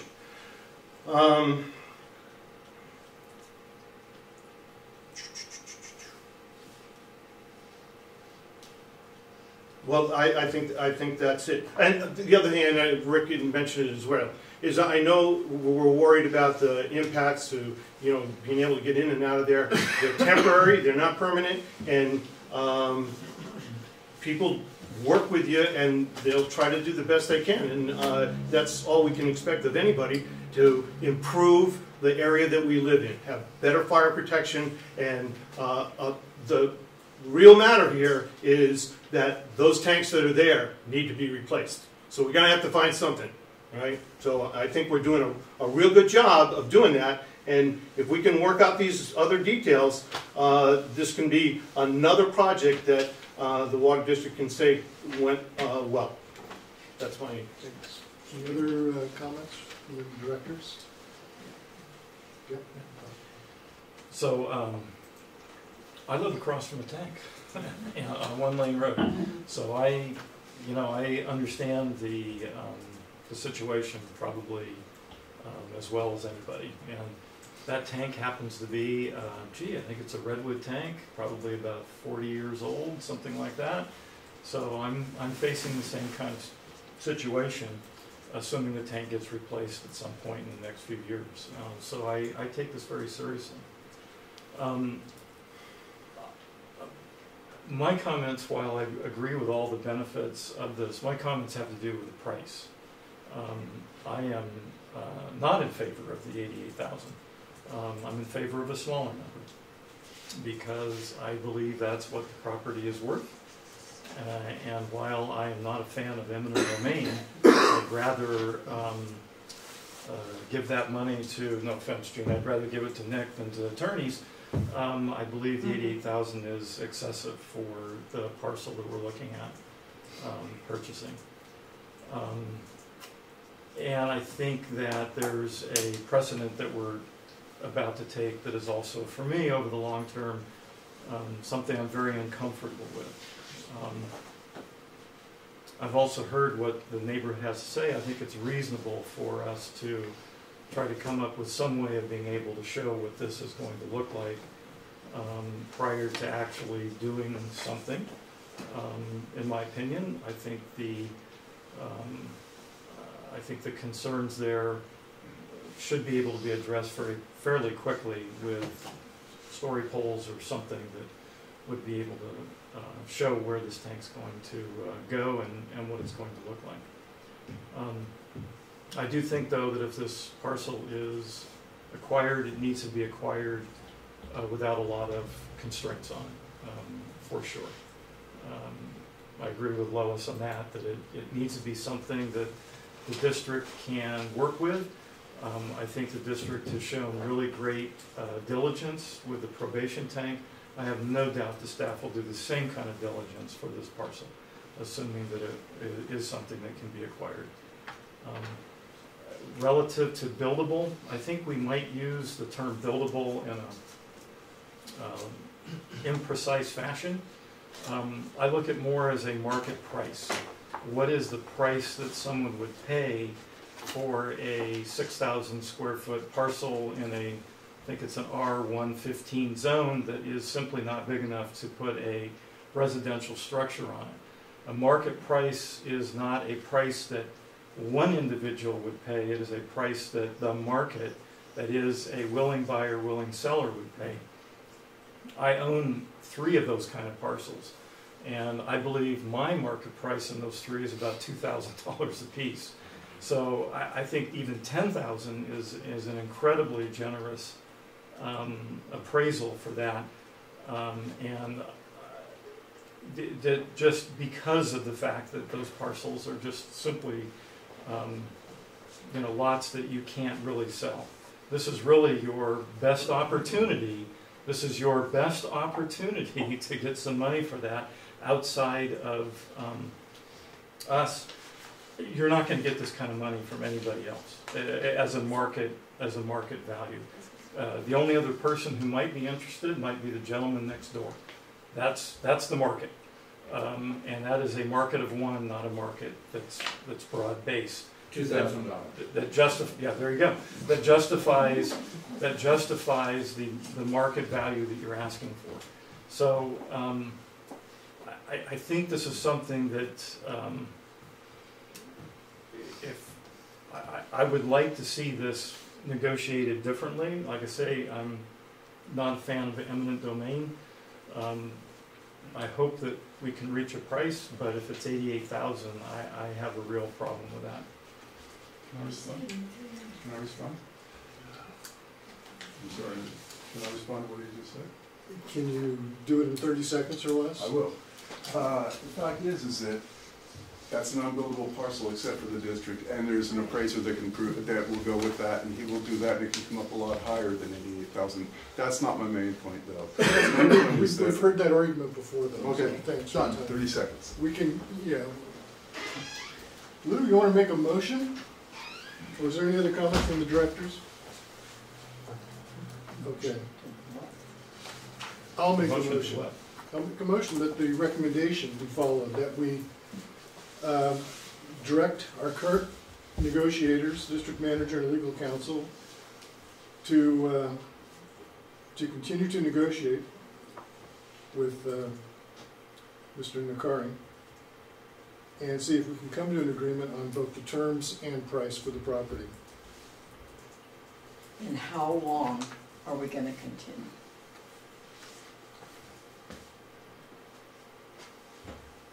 Do we want to put a time I limit? think we would request, if possible, if the board is gonna direct that course of action, to either approve the draft written offer that's in front of you, or approve something very close to it with modifications.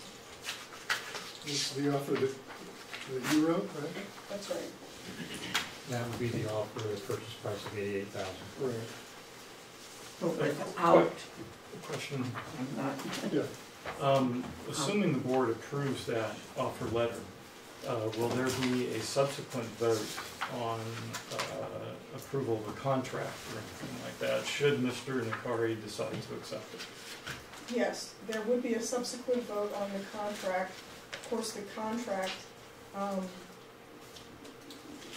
there is a degree of commitment involved in the offer. So the assumption would be that, absent some unforeseen circumstance, that an agreement consistent with the term sheet would be approved, assuming environmental review. Yeah, but there has to be another. Step, yes.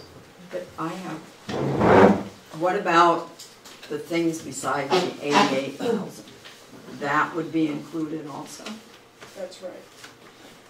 The council's letter, the exhibit you have is acceptable with staff. The trees, the arborist, and so forth. It's taking all that into consideration. We've reviewed that, and that's our counter. We can. Oh, it's your counter. It's our counter back to his last. Okay. Except for the size of the tank. Except the size, and that's not in there. I mean, we did not limit the size of the tank in our counter. The exhibit A that council handed out tonight, we believe is a good offer. Okay. But didn't we hear multiple people from the neighborhood object to the size of the tank? Yes. Just to be clear, there's no commitment being made at this point to the size of the tank, right, one way or the other. It's simply avoiding tying the district's hands in terms of what the tank size ultimately ends up being. So we really haven't determined the size of the tank tonight. Or have not. So the tank size is to be determined? It's to be determined once we figure, when we get on the property and so forth. And when, excuse me, and when we determine the tank size, can we have the best rendering? Can we have some sort of renderings that give a more graphic example? We can. Yeah. Okay. But I still have the question: are we just going to go on and on with this? Are we going to put a time limit? There is a time limit in council's letter. I didn't have time to read all her March 12th. We just got March 12th? time. Okay. Yeah, this would be, just to be clear, this would, the draft offer letter that you received that we're recommending approval of, has the 88,000 price. Right. It has the same terms as the last offer that the district gave, with some additional agreement as to the vegetation to be replanted at the completion of construction. It doesn't have anything else new in terms of the non-monetary terms. It's 88,000, last, best, and final. Very consistent with what the district previously offered. All right. So that's the motion. Okay. And I'll second the motion. Thank you. Holly, would you like to record the vote? Hold on just a moment.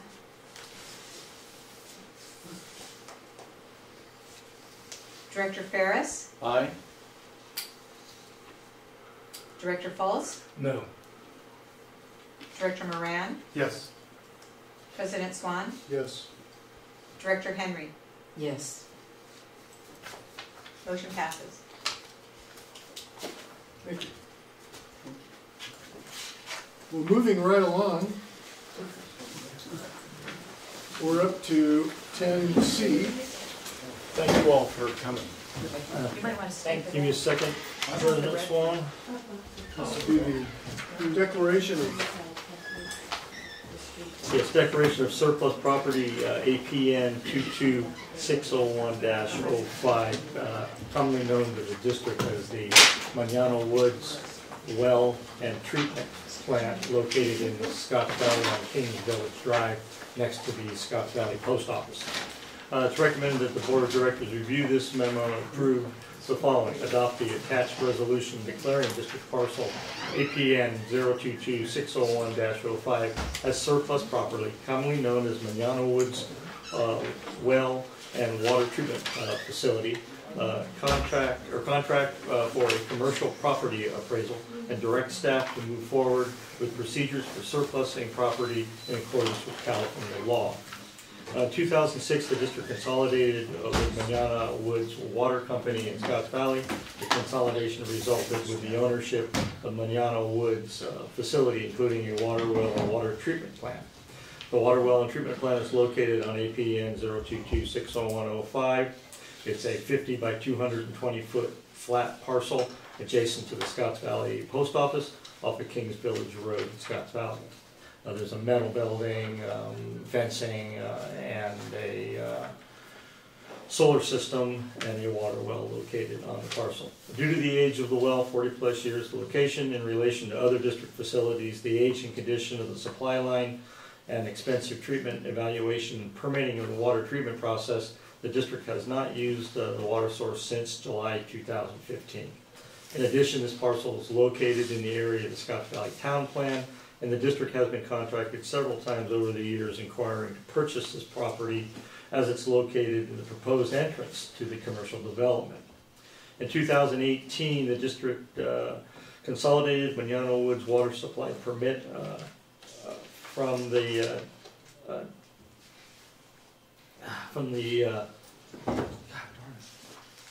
jurisdiction of the County of Santa Cruz to the main water supply permit issued by the State of California, State Water Resources Control Board Division of Drinking Water. For this permitting, the district did not include the water source and treatment plant as a water source. The permitting process with the State of California would have required extensive scientific review, pilot testing of the treatment process, and upgrade to the treatment plant. The state permitting requirements are much more stringent than the county's permitting process. Surplusing land is complicated and is subject to Surplus Land Act as recently modified by new law passed in 2019, AB 1486. Legal counsel will be involved in ensuring that any other or sale of surplus land by the district is made in compliance with California law. In full compliance on this, the city of Scotts Valley Water has contacted the district and is very interested in this parcel. That's driving the surplus of this property at this time. They have an interest in possibly doing some treatment at that location. Same kind of treatment? No, that treatment is not really accepted by the state of California.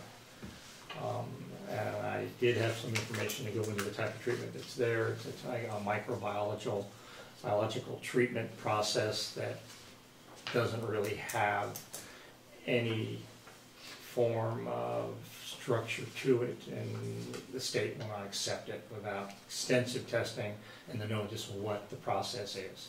It's not a canned process at all. It's a bacteria that eats the carbon, I guess, from the contaminated wells. So I'm asking the board to surplus. We will get a appraisal, and we'll work with legal counsel on the proper for disposal. I can give you an appraisal of $88,000. I feel this property probably has pretty good value because of its location. It's commercial, It is commercial and, about a quarter acre. yeah, and it is right in the town plan. We have been contacted by several developers, but they say the town plan is dead now. I find that hard to believe that eventually there won't be something there. Yep. The process for doing surplus property, once we get it appraised, I assume we have to get it appraised, or do we? I think we should. Okay, then do we have to offer it to other public agencies first? Is that the way it goes? Yes. Yeah. Yeah. That's how it works. Yeah. And which agencies depends on exactly what criteria it meets. Yeah. And then after that, it would go to if everybody turned it down, then it would go to a bid. Right. Or some kind of an auction process or a bid process or something. Correct. Scotts Valley Water District being a public agency. Public agency, most likely, City of Santa Cruz might be interested. City of Santa Cruz might be interested, since they own Sky Park. They own the old airport. I don't know. We haven't crossed that bridge yet. Thanks.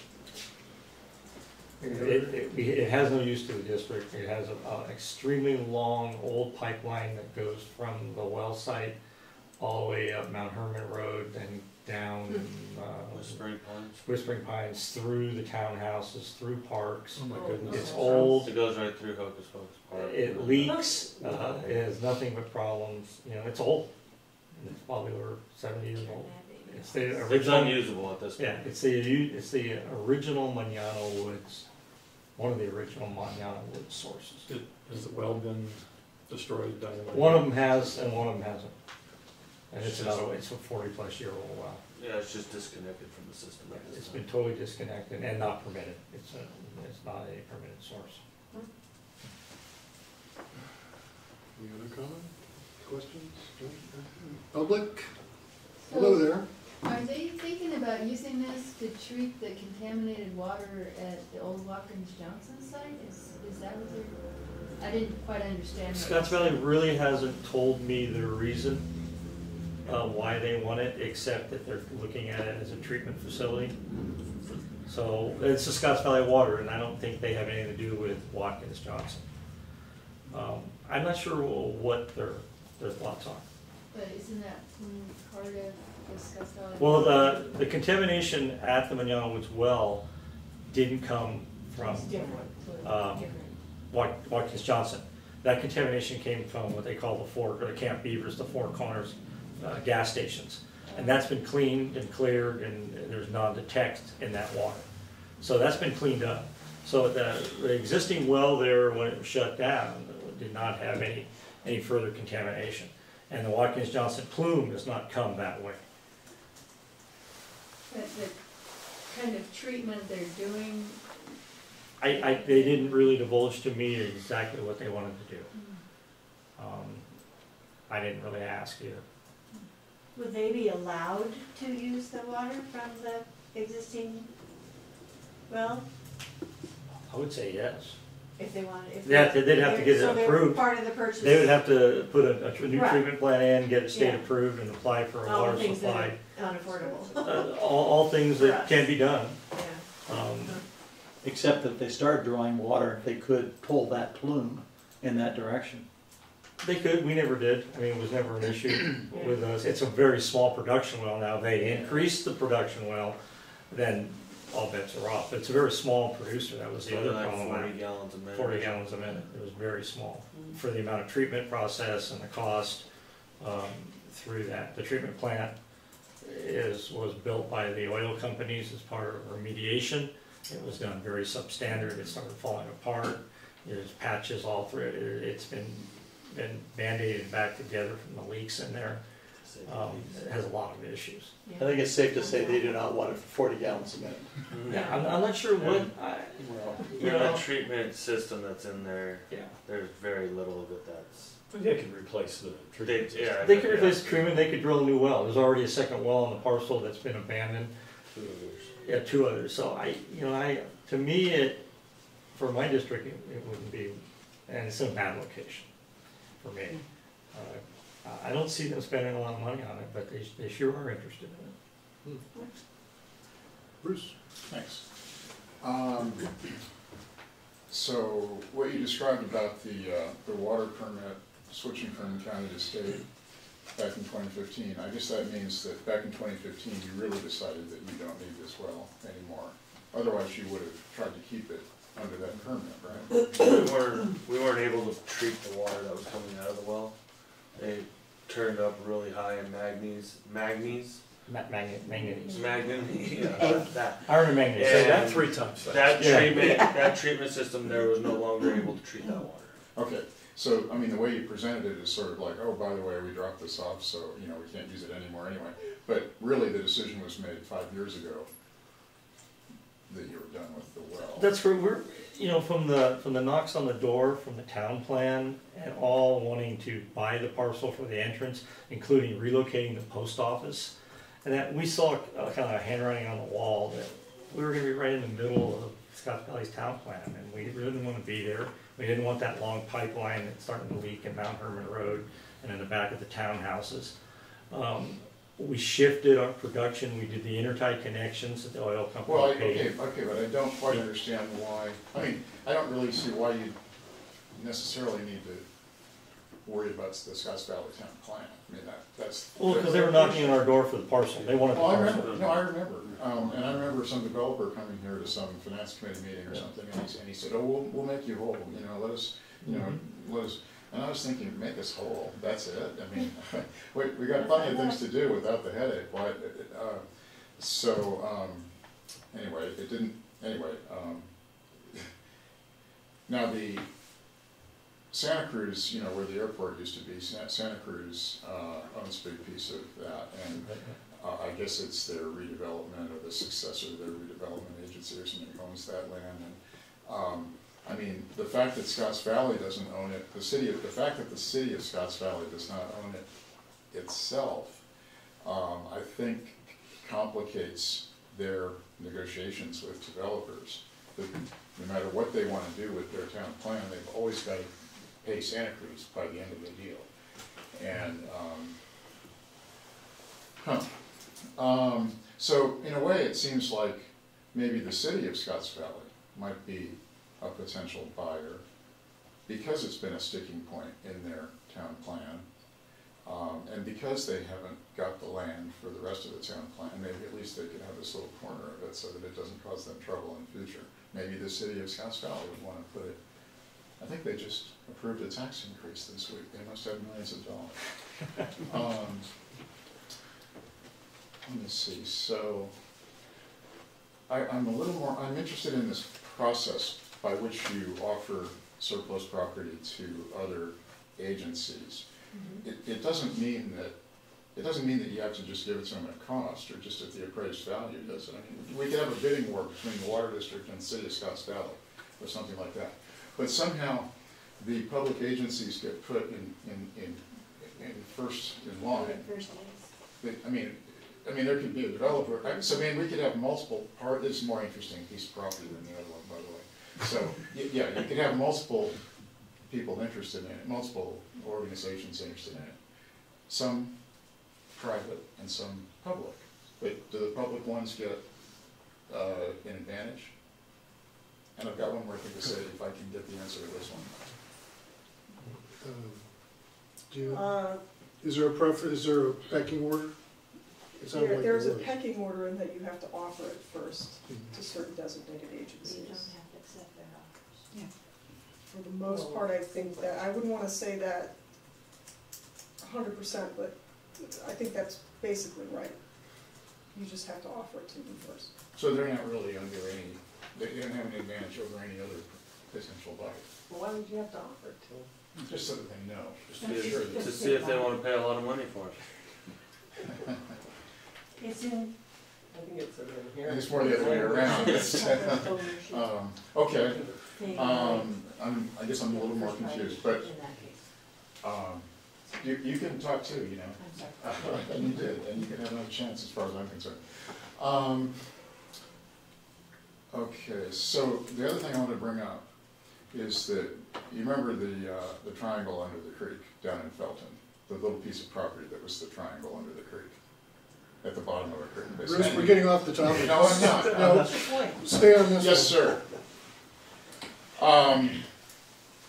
There was a piece of property in Felton that the district surplused. And in that neighborhood, there was someone that owned almost an acre. And when they bought the little triangle, it made it an acre, and it made their other piece of property buildable. Meanwhile, there were other people in the neighborhood who were happy the way the neighborhood was. And they didn't want a house put on that piece of property. And they would have been happy to buy the triangle and keep it forever, just so that nobody could ever put it together with the 0.95 acre parcel that existed. So, it turned out that according to the district policy manual, when that piece of property was surplused, I don't think I got my full 5 minutes, but because I think there was other conversation going on. Bruce? I'm trying. Hurry up. The district policy manual said that there would be sealed bids. And there were sealed bids. One was for $10,001, one was for $10,010. I think that piece of property should have been put up for auction. I think it should not be a sealed bid when you have a piece of surplus property. I think it should be auctioned off to the highest bidder. And that way the district will realize the highest value for the land. So I believe that the policy manual that's in effect right now, if you don't do anything, says that Rick will go off and ask for sealed bids in the long run. And I don't think that's a good way to sell a piece of property. I think sealed bids is a good way to get contracts, to get bids on contracts. But you don't want to do that with an auction process because you don't want to drive people down to an amount where they can't make a profit. So there's a reason to have sealed bids for construction contracts, and there's a reason not to have a sealed bid for this kind of a property sale. I believe it should be an auction process, and if you need to change the board policy manual before you do it, I think you should think about it. Thank you, Bruce. Good input. Is it in the manual? Oh, it's in the board policy manual. We'll have to look. I thought, yeah, we're gonna go through district council and we will review that. I'm not sure that's in the, where that's stated. But we'll review that. Larry, you had a comment? Yeah, thank you.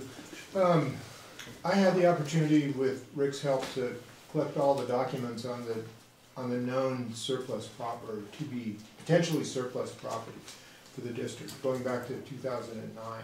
So I studied that situation, mostly looking at what the potential value to the district would be for various lands, whether they be watershed or some kind of extraneous piece of property like this one. So anyway, in general, I think it's very reasonable to surplus a piece of property like this, and I support it.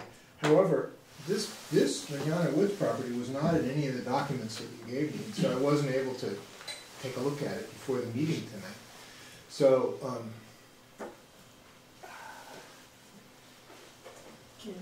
it's okay, I just... No, the reason it wasn't in the documents, it wasn't till... Have you seen it? No, I have that. I mean, I know what you're talking about in the parcel manual. Those parcels did not get transferred over to the district when the manual was done, and then the manual hasn't been updated since those. We had a long legal process to get those parcels transferred from the ownership of Manana Woods into the San Lorenzo Valley Water District. Yeah. We finally got that done, but the manual wasn't updated with those parcels that came over. Okay. That wasn't that long ago. No, but it was a long, unfortunately, it was a very lengthy process because we let it lapse, and Manana Woods' business license expired, so there was nobody legally that could sign the deeds to transfer over. So you had to redo it. We had to get Manana Woods reinstated as a business. It took years. No, that's fine. Then I just have a couple of But other you're right. They're ideas. not, to answer your question, you're right. Okay, okay, good. So I'm gonna continue to keep my ears tuned for the word surplusing property. So, a couple of quick questions. Would it actually reduce district costs to get rid of this property? Yes. I mean, significant costs? Well, we have sewer fees, we have power. Okay. Even so, we're not using power, we have costs, insurance, liability. Homeless people moving in? We've had some theft through the fence, holes cutting through the fence and so Okay. forth. You've convinced me, that's fine. Let me ask another question. What, is there any possible value to our water district to having this property for injecting water into the groundwater? I mean, would this, because there's already a well there, could it be used to inject water to help build up the groundwater?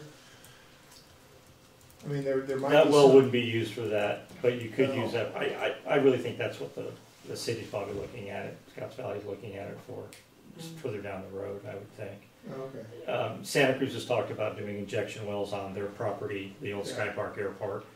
So, a water well for production isn't designed the same way a injection well is. Okay. But you could put an injection well there.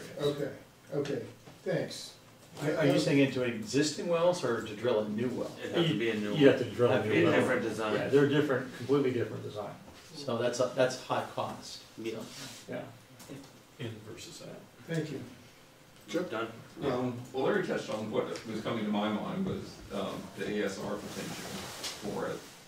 And there's 2 years to get a GSP basically in place now. And I'm a person that likes to keep their options open and how you handle things. And I just wonder, I mean, you're touching on, is Scotts Valley interested in using it for injection? And since the projects haven't materialized yet and that's being discussed, I don't know that Scotts Valley would necessarily do that as part of it. I mean, would the GSA ever have a project, or how would, I would just leave. I understand. I mean, for 2 years, hold on to it, see what happens, and, look at it at the end of that. Definitely could. This is the first I've heard about it, or first I've heard about somebody really showing a lot of interest in it, so. Yeah, I keep doing too many things in general, so, they come in handy sometimes. We're trying to clean out the garage, I think, though. It's just a location over, sooner or later, something's gonna be built out there. Yeah. It's gonna be right in the middle. And then you've got a great parking position. Yeah. Our infrastructure, I mean, doesn't even touch there to be able to do that on our own. Yeah. But you're bringing in a nice valuable thing to the GSA. I don't know. Bob, you got a question? Comment? Well, yeah, I mean, I was gonna say, it's so far off of our district property that it would be, I think what I'm hearing Chuck say is it would be basically a bargaining chip, negotiating position, what have you, some exchange of value for something else that we might want out of the GSA process. Is that, am I? Yeah, and I don't really know what I don't have anything concrete in mind. I'm just saying. No, I tell you, and obviously, whatever projects we do as part of Santa Margarita, there'll be joint projects, I would think, will be involved. I mean, I just assume not take on any more facilities. I'd rather have somebody else take on the facilities to O&M and to run it. They overdrafted it, they can pay for it. But, so what I'm hearing is that, yeah, you could do that, but in the end of the day, again, it's so far out of our. It is, and I'm area. looking at another parcel, working with another developer for an injection site, a potential site, or a well site, like over up by the golf course. A very similar sized lot as part of that development, and right in our service area. Okay, great. Thanks. But I have to again agree with Chuck that anything's possible, and it's obviously they want it for a reason. Question? No, I'd like to make a resolution declaring a motion. Go ahead. Manana Wood well site as surplus. Break to resolution 19-20. 19-20. I will second that motion. Splendid, Holly. Can I speak on that motion? Yeah. Yes, so in the course of my becoming on this board, I've heard other directors have spoken about the selling of surplus property to increase revenue. I support that process of selling surplus property, and however we can best get the best price, and listening to Cruz's suggestion there. I agree. I have no problem with doing my auction and that. It's just, it's a little more difficult for the district to facilitate, but it's out there. If we were more involved and maybe look to see, we could always maybe piggyback with the county auction when they do their tax auction every X amount of years. To find an auction, we used to take our vehicles to auction, but try to find an auction and, for our vehicles, it got more and more difficult. They didn't want them, and it didn't fit. But there are property auctions around, and we could always piggyback, I think, off the county, or maybe even have our own. There's always eBay. Yeah. We can look. We can definitely look. What I think we do need to do is make sure that the board policy manual, or whatever policy board policy manual, or whichever one it is, doesn't preclude you from doing it. Yeah, and I'll work with council make sure on this and bring it back to the board. But it doesn't change making this resolution. No, not at all. So we can vote. Holly? Director Ferris? Aye. Director Fultz? Yes. Director Moran? Yes. President Swan? Yes. Director Henry? Yes.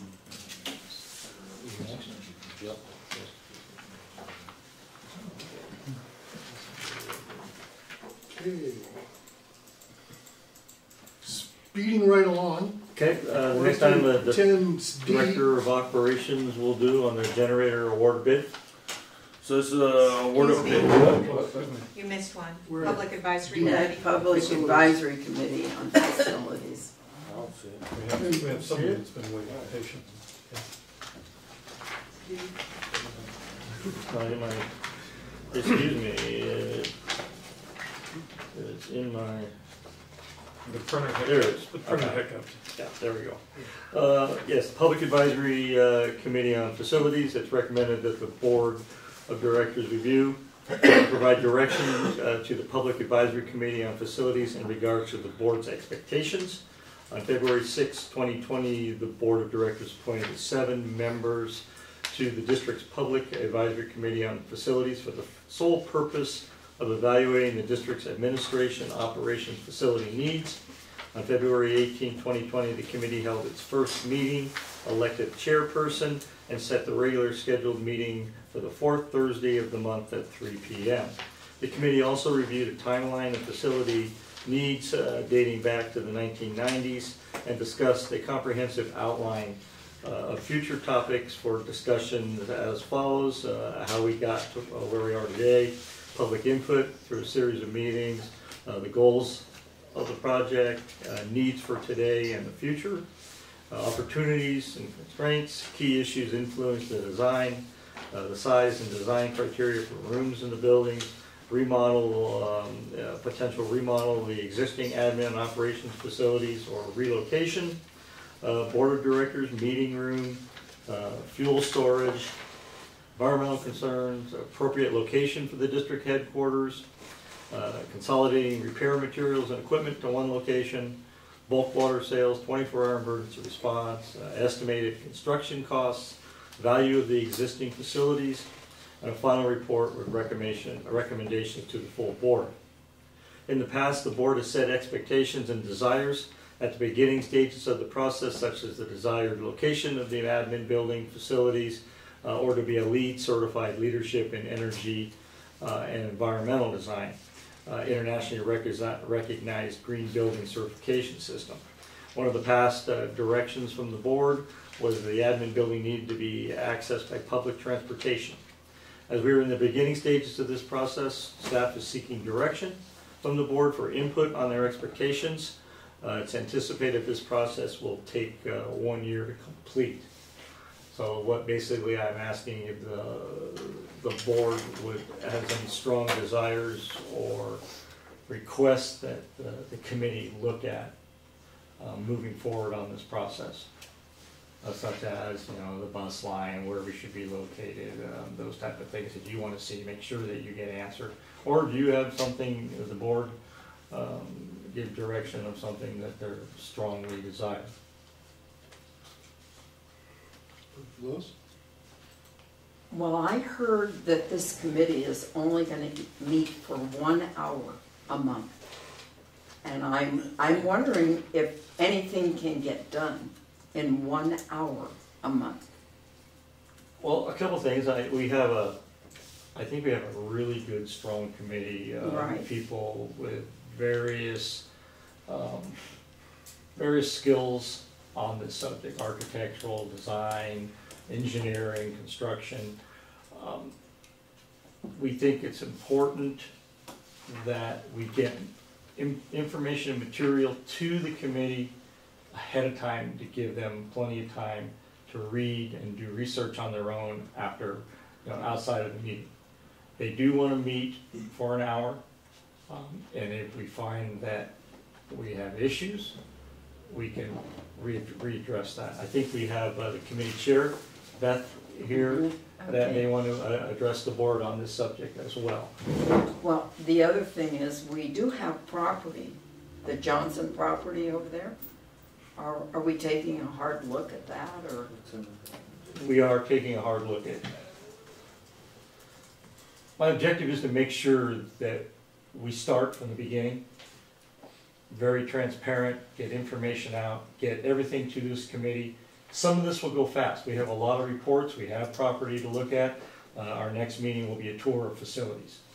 A lot of the work has already been done, but I'm not sure where the committee is going to wind up going. But the importance is that we get as transparent as possible, we look at everything, and we make sure that we do a thorough job to bring back to the board. And we have, we have a special spot we'll have on the new website for the reports and all the information that we give to the committee, that we can get posted on the website. I think it's important to get as much information out, not just to the committee, but to the public on this subject. It was a controversial subject before, as you all know. Well, very much. You all know. You could say that. I have 6 comments to offer to the committee. Number 1, I agree with the accessibility by public transportation. Number 2, I believe that the admin and ops should be in close proximity wherever you decide to ultimately put those two.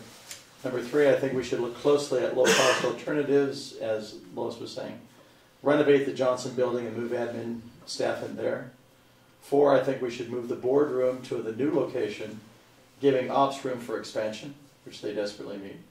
5, I think facilities plans should accommodate at least 20 years of growth.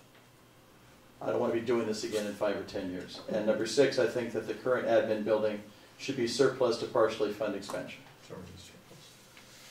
Right? I think it's already surplus, right?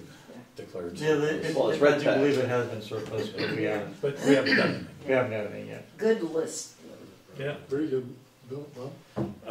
Yeah, I think the list is pretty good. I would probably say I may not be as enamored with centralization and everything in one location, given the nature of our district and the disasters that occur, the roads that get cut off, that sort of thing.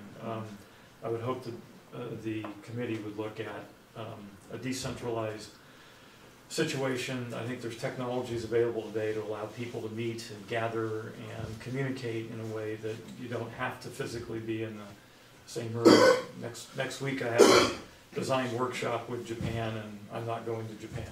We're doing it all through web conferencing. The other 2 things that I have said in the past, and I don't know if the board wants to say anything about it, but no Taj Mahal, no Taj Mahal Light. We're not doing a $10 or $5 million building. Those, in my mind, are just off the table to start. So I appreciate that we should go through that to understand the history. But if anything that gets into that, that's just not happening as far as I'm concerned. Outside of that, I think we probably need to do what we did with the Lone Pico Assessment District Committee. We have really skilled people, and I think that we need to give that committee as much latitude as possible to look at the various things that they might see relative to how workforces work together, where facilities need to be, what we have, what we could have, etc. And really let the committee do what we were asking them to do, and take advantage of the skills that they have so graciously volunteered to give to us, because this is going to be a lot of work over the course of the year for those 7 people. Yeah. And I'm incredibly grateful that they've agreed to do that. So outside of, I think, some of the opinions that we might give, I don't know that I'm really want to see the board do a formal motion that says do this. I just don't want to limit where they go. We're not asking for a motion, are we? No, and one of the questions that came from the committee, they wanted to feel out, what does the board want? Does the board have any wants a part of this process? And I have to agree with Bob. I would like to let the committee feel that they've got the free run to put this together. Sure. I plan to have the department heads do presentations, what they think they need, talk about, James will go and talk about his operations, how it's a 24/7 operation, how he needs fuel, how he needs this, he needs showers, different types of things that he needs. Stephanie the same way, the things that she needs, the type of computer terminals, fireproof media cabinets, or whatever. Darren, engineering, I need room for maybe a plotter, or do I need room for big layout tables, that type of thing. And to answer, loose questions, yes, look down the road, and what our projected growth is. I think our growth is not that great, so we're not looking at big expansion, but it needs to be looked at. And the department heads that you have now have been here long enough to know the areas that we need to improve, such as ADA, deliveries. We have to park 18-wheelers in the street and traffic is all cattywampus to try to get around it because we can't do unloading. Or unloading the forklifts on inclines that are unsafe. It tips off of them if you're not careful. Bulk water sales, trucks back up on the Highway 9 if we don't let them go fill up on a fire hydrant. You've got staff here that have a lot of years of experience, including myself, and can really help this committee. And the committee is phenomenal. I think they all, Beth, are long-term Valley residents. A great group of people. I really think we're going to get some good work done. I'm really happy. And we'll do probably quarterly back to the board to kind of let you know and go. But I pretty much am giving them a free run.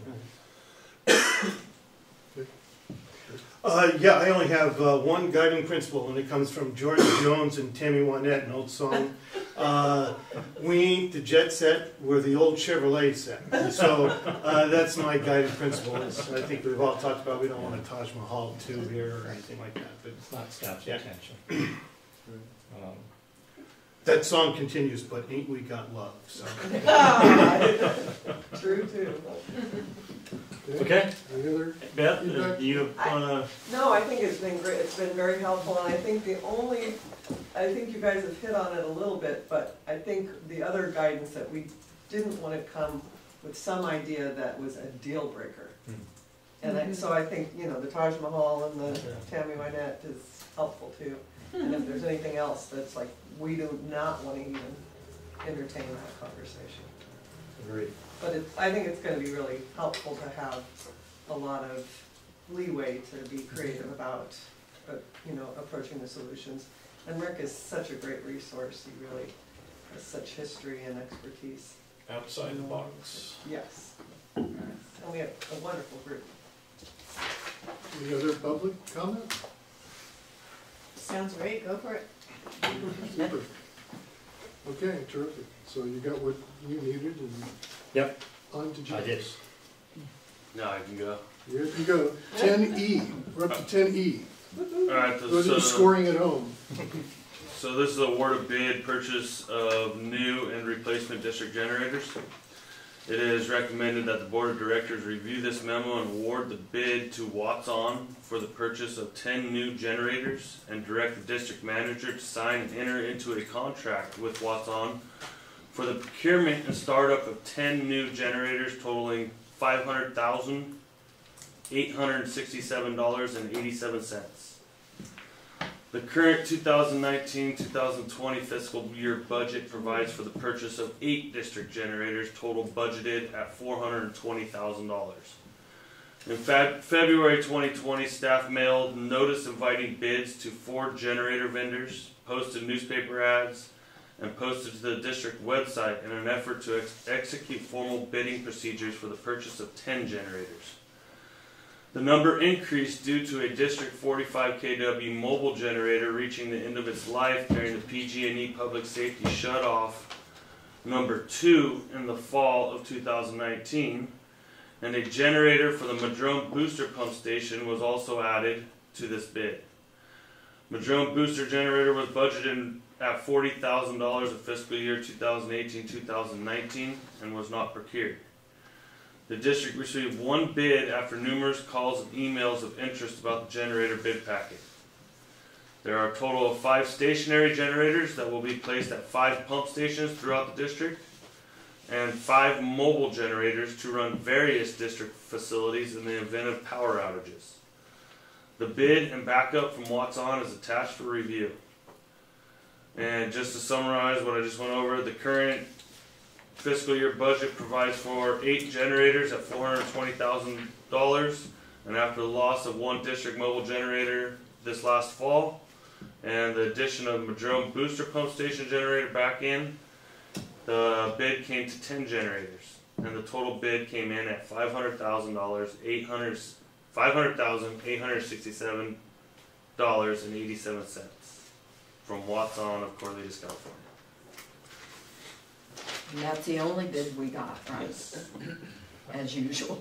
I wish the gentleman was still here to be able to say, I don't know why, what is going on here? And it was again, I mean, I got phone calls and emails from other generator vendors, and those vendors, we answered their questions, put addendum on the website, and those vendors did not put in bids. After sometimes they don't want to fill out the paperwork. Well, generators are selling pretty fast, right? Yeah. You don't have to take the extra time to fill out the forms, and you can just sell. Thank you. Thank you. And some of our Monterey Bay air pollution control requirements for some of the motors or California's are unique. And so that kind of slows down some of the bigger generator vendors. They don't want to deal with that. Well, the Generac CEO looks at California as a huge opportunity. Yeah, we are tier 4. Everybody else tier 3. Yeah, so we have some more stringent requirements in this area too. So I got a couple of questions. So one of the things that I've learned in our environmental committee meetings is talking about defensible space for fires. So these are a lot of times, these are in response to fires, right? That we're using these, or potentially PG&E coming down. So is there anything we're doing for defensible space where these things are going to be planted? The majority of the locations where they are being planted are either asphalt facilities or base rock or dirt facilities where we would be placing them. And where we do put the generators, there's a pad built, a concrete pad built, a retaining wall usually put around some kind of structure to contain that, and then the propane tank is always on a pad as well. The mobile generators, obviously they're on wheels, so we park them in the dirt or on the asphalt, and then cordage is ran to the facility. Right. Okay. But as part of our fire management plan, I think all of our facilities will be reviewed for defensible space in general. Yeah, that's that should be part of our fire management plan. Okay. The other thing was, so I'm seeing, you know, because I have solar panels and I lost power during the PG&E thing, and everybody in my neighborhood, well, you have solar, you don't need to. Well, we do. It doesn't. It goes into the grid or it goes off the grid. But I'm seeing that more batteries are being made available, and the technology is there.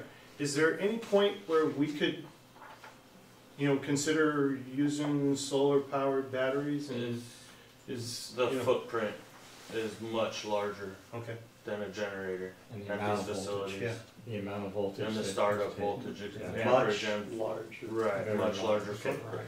The footprint to start these pumps and stuff that they have to run would be massive in a battery bank. Yeah. Right. So one more thing is in my neighborhood, when the power goes out, everybody turns on their generators, and it's like listening to everybody mow their lawn. Right? So all at once.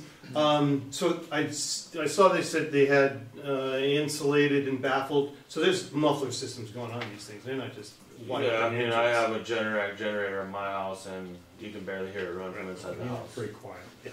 Obviously the bigger mobile generators are a bit louder, but I mean, it's like you said, everybody has a generator running already at that time anyway. Yeah. Yeah, the big diesel generators do have some noise. So. Okay. It's gas. Make sure we know. Exactly. Any other quick, Bob? Yeah, just real quick. So just make sure I understand how the numbers work. So this might be getting Stephanie in. So we budgeted 420, and that's what we have available. The 40K that was budgeted the year before, is that sitting somewhere? Is it no? It basically got washed away as we redid the new money. So we're talking about adding $80,000 to the request out of this year's budget. Okay, and at the last budget committee meeting, I think we got numbers that were showing we're running under budget right now by 100,000, 200,000, 200,000, something like that. Okay. Yeah, so there's plenty of space there. And Different capital projects that were originally planned for this year are getting pushed out, yeah. So I mean, there's plenty of space. in terms of the generators, did you change the mix at all from what we had originally voted on to meet the specific requirements that you found during the public safety, or is it basically all the same? No, it was pretty much exactly what we had planned at that time before the public were the facilities that did need the generators. And just for everybody's reference, $500,000 divided by roughly 8,000 subscribers, $62.50. That's about a month's bill.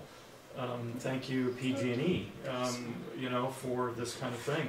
The cost of this public safety so-called power shutoff is rippling throughout everything and is a huge impact to a community that is not particularly wealthy. It's a real shame, but it's something we have to do. We're not happy about it, of course, but I'm glad that we're able to get these done. Now, once these are in place, are there any other generators that we're going to need to acquire? At this time, no. But when we start doing these upgrades, like the new Felton Heights tank and the new Felton Heights pump station, it'll be added into that project at that point. Right. And so, I mean, there will be those. But pretty much we're covered at this point. We're going to be covered, and the new mobile generators will be able to deploy to all these other stations that don't have them or can't have them at their site. They can only have a mobile generator coming. Okay, great. Thanks, good work. James, are these mobile generators going to be diesel as well?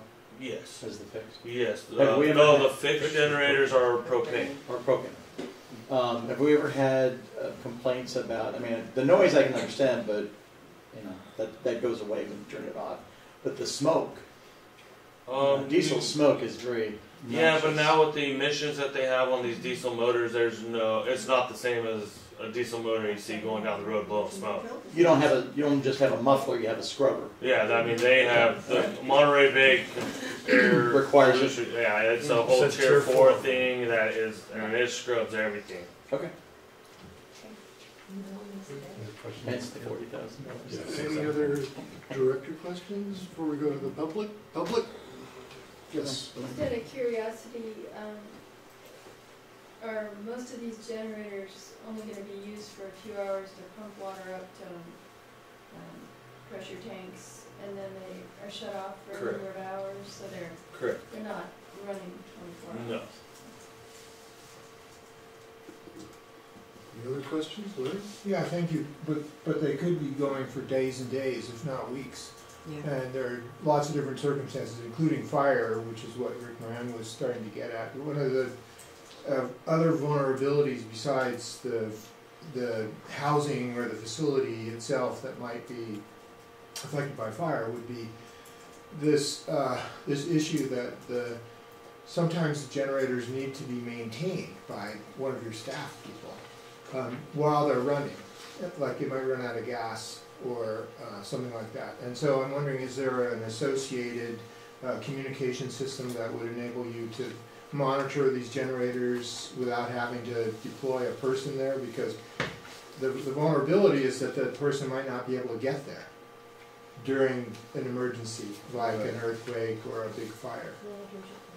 But if you had a wireless, There are communication- IoT devices that would do that. Well, not only that, but I mean, we know when a generator's not producing power by the SCADA system will tell us that the pumps aren't running at that time, so we'll know something has happened if one of the generators is not running properly, or isn't running at all.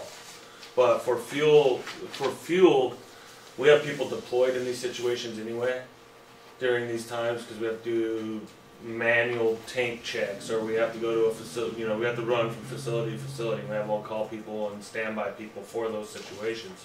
And so it would be in their daily duty to stop by in this kind of situation to make sure everything's running right.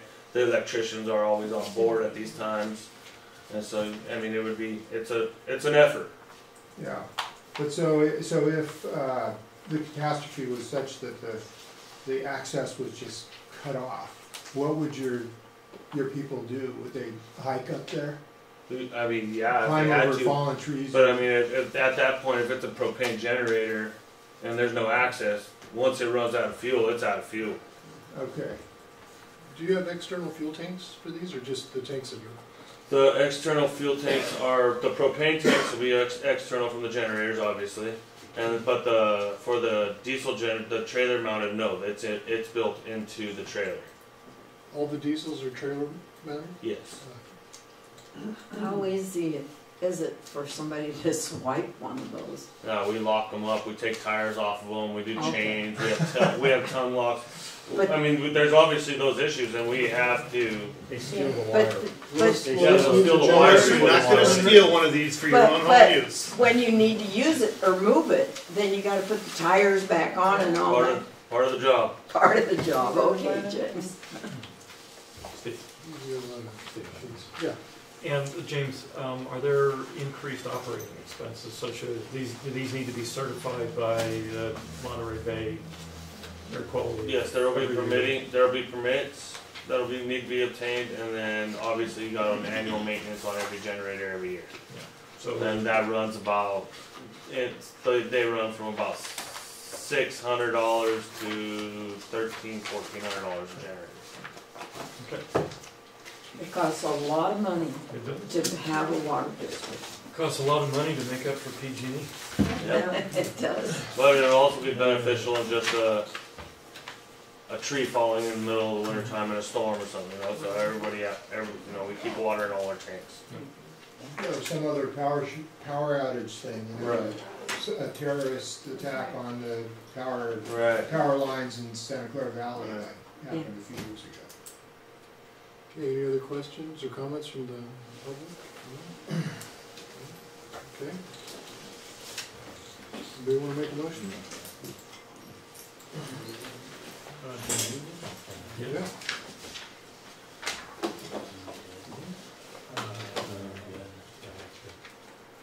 Okay, I'll make a motion. So I'll move that we award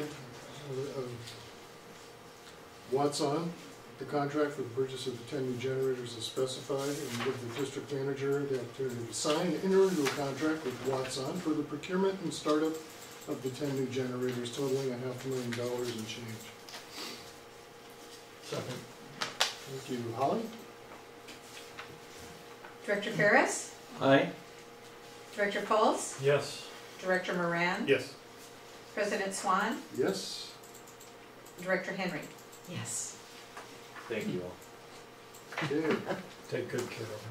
Oh, yeah. Moving right along. Make Uh, it. Back to you, Rick. Next Item one is item 10F. 10F. It'll be professional services contract amendment for Fall Creek Fish Ladder.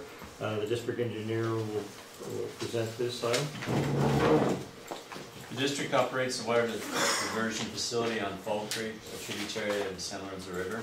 The diversion facility includes a fish ladder constructed in 1974. Vertical drop heights on the ladder vary from 18 to 24 inches.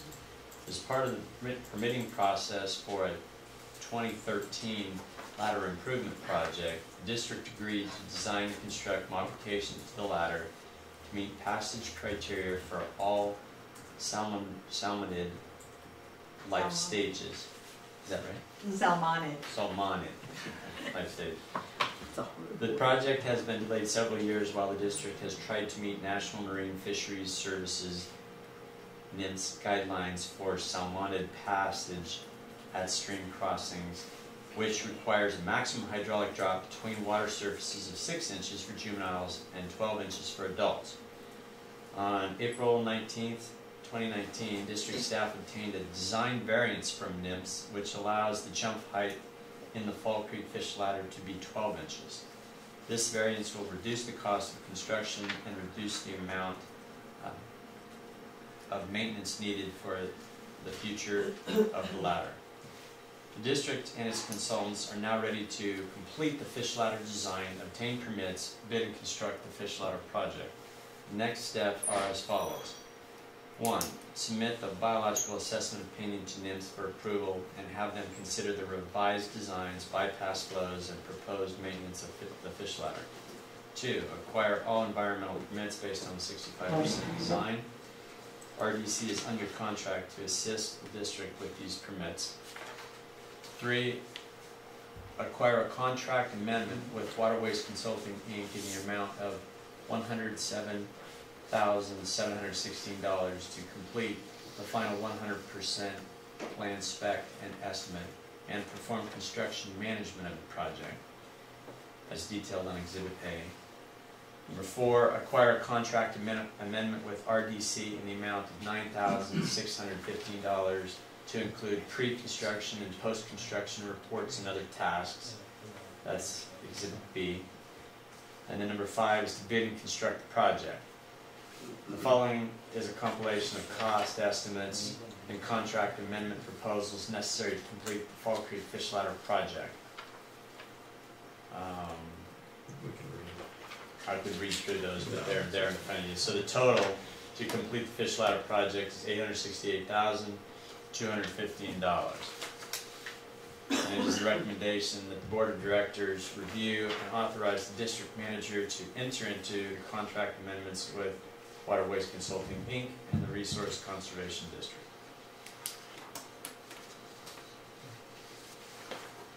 Thank you, Rick. Any questions from the board or comment?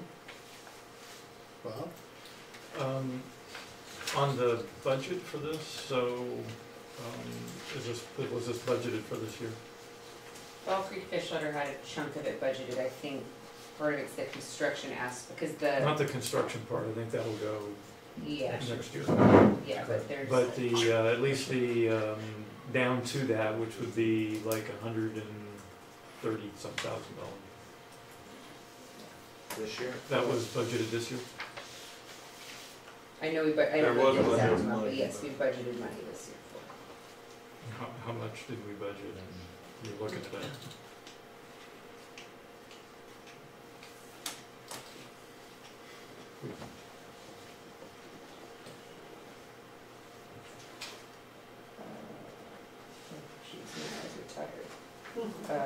Fall Creek Fish Ladder, this year's budget had $40,000 in it.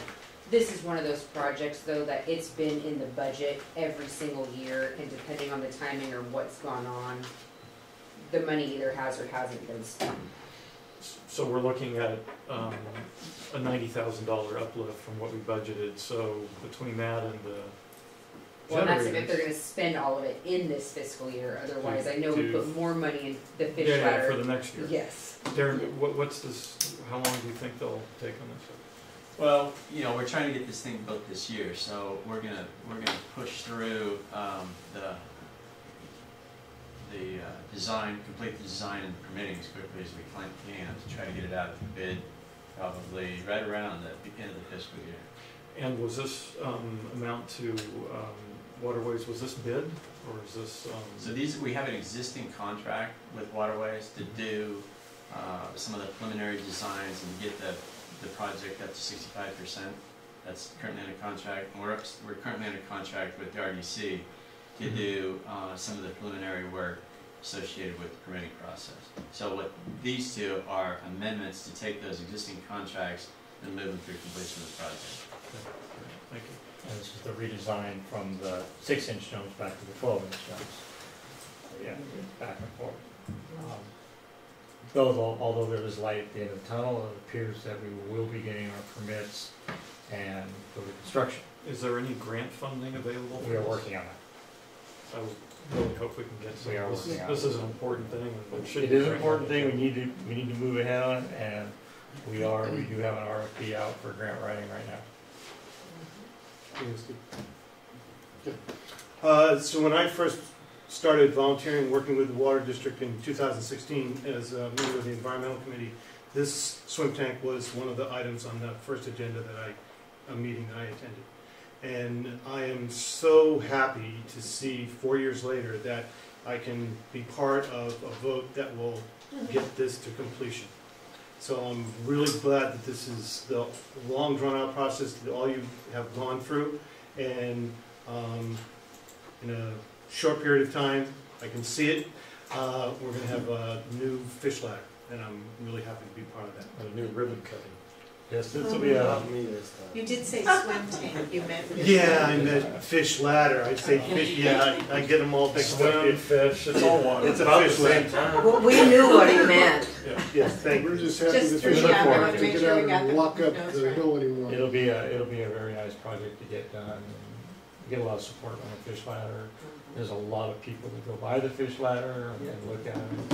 And you It's and I gonna be have a talked great thing. about this before. I know this, to me, it's an educational classroom, and we have to make, however the plans get involved in the final design, is that it's accessible to people to see the fish and the pools down below.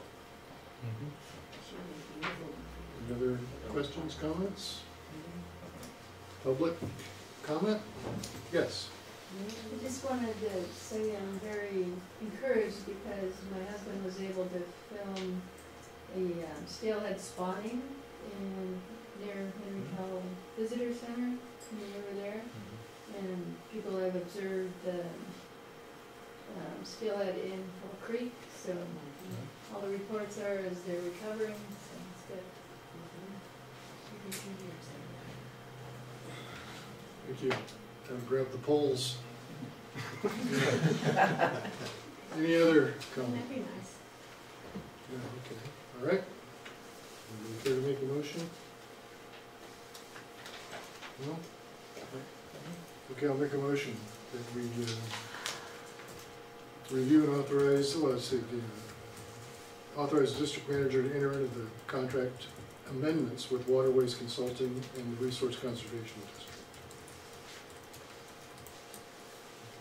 Second. Thank you. Holly? Director Ferris, Aye. Director Fultz, Yes. Director Moran, Yes. President Swan, Yes. Director Henry. Aye. All right. Motion passes. All right, item 11A is a correspondence to PG&E regarding tree removal. It's recommended the board of directors review and provide direction regarding the attached letter to PG&E regarding tree removal. At the February 20th, 2020 Environmental Committee meeting, during public comment, a request was made on behalf of the Valley Women's Club, Environmental Committee, and Friends of the San Lorenzo Valley Water to write a letter to PG&E addressing impacts to the watershed by their tree removal program. They don't believe that PG&E should be removing healthy trees that are environmentally sensitive. Instead, they should be replacing bare wire with insulated wire, and installing high impedance arc fault interrupters, as well as employing computerized circuits. This is especially concerning across the district's Benlow and Mountain watershed, Empire Grade, which has high voltage transmission lines crossing the watershed from downtown Boulder Creek to Empire Grade.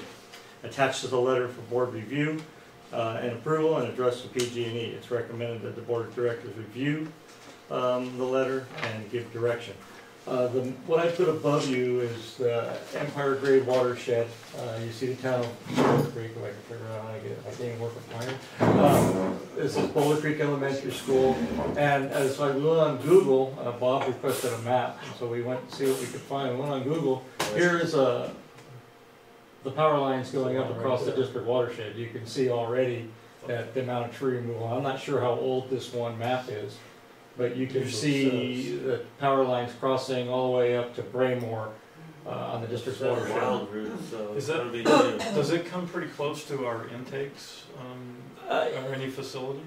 Clear Creek and Foreman Creek is, let's see, here's Foreman Creek, so it doesn't come close to Foreman Creek, but it does go above Clear Creek and Sweetwater, I believe. So, and it, you know, as you can see, it has an impact.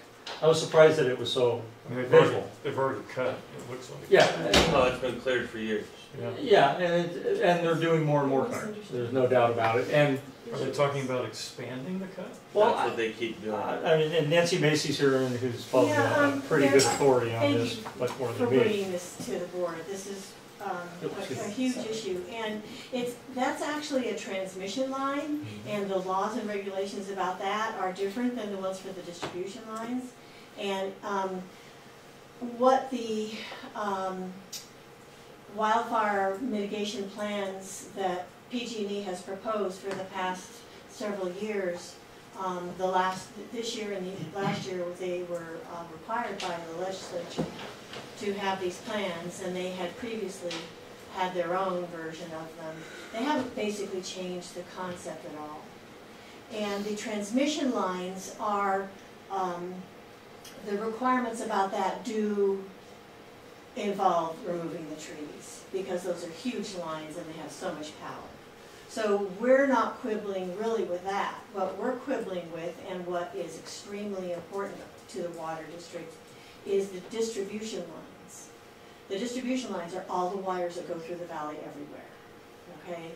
And we are mostly Tier 3 and some Tier 2 utility associated high fire danger.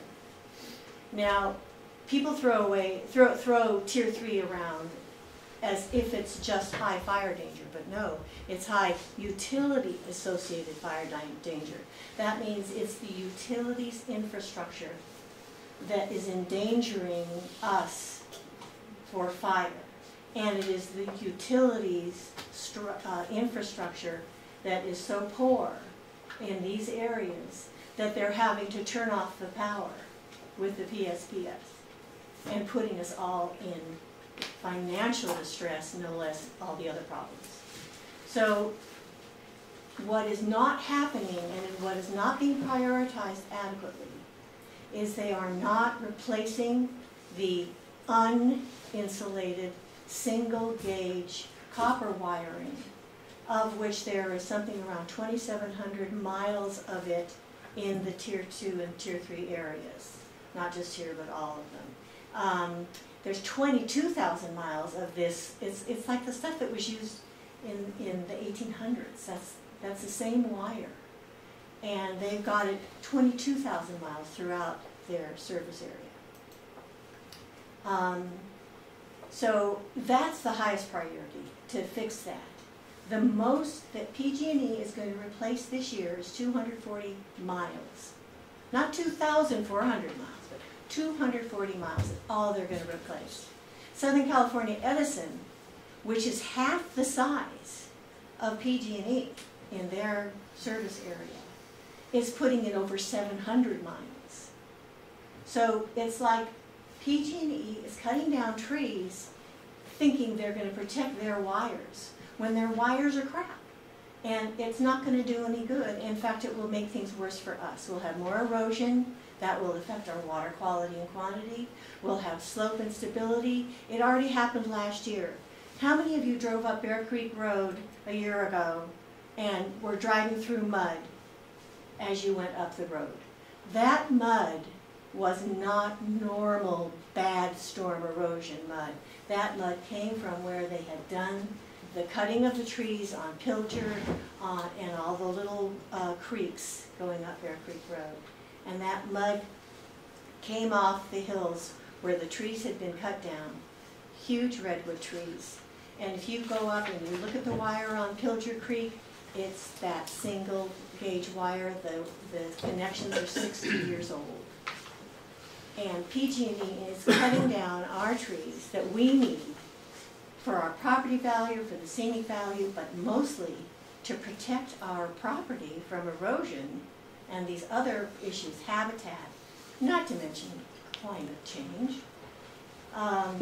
So PG&E needs to prioritize fixing their own infrastructure.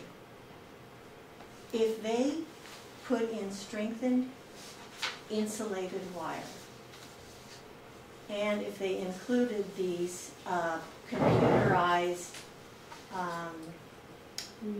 relays, thank you, protective relays, which one example is the high impedance arc fault interrupter, they would have basically a fail-safe system that it wouldn't matter if a branch fell on the wire, because the wire would do like the AT&T wires do. It would be protected enough that it would either go to the ground, or if it split, it would stop, it would turn itself off. That's what those arc fault interrupters do. They turn the wire off, so it doesn't spark, it doesn't send out streams of energy to set things on fire when it falls down.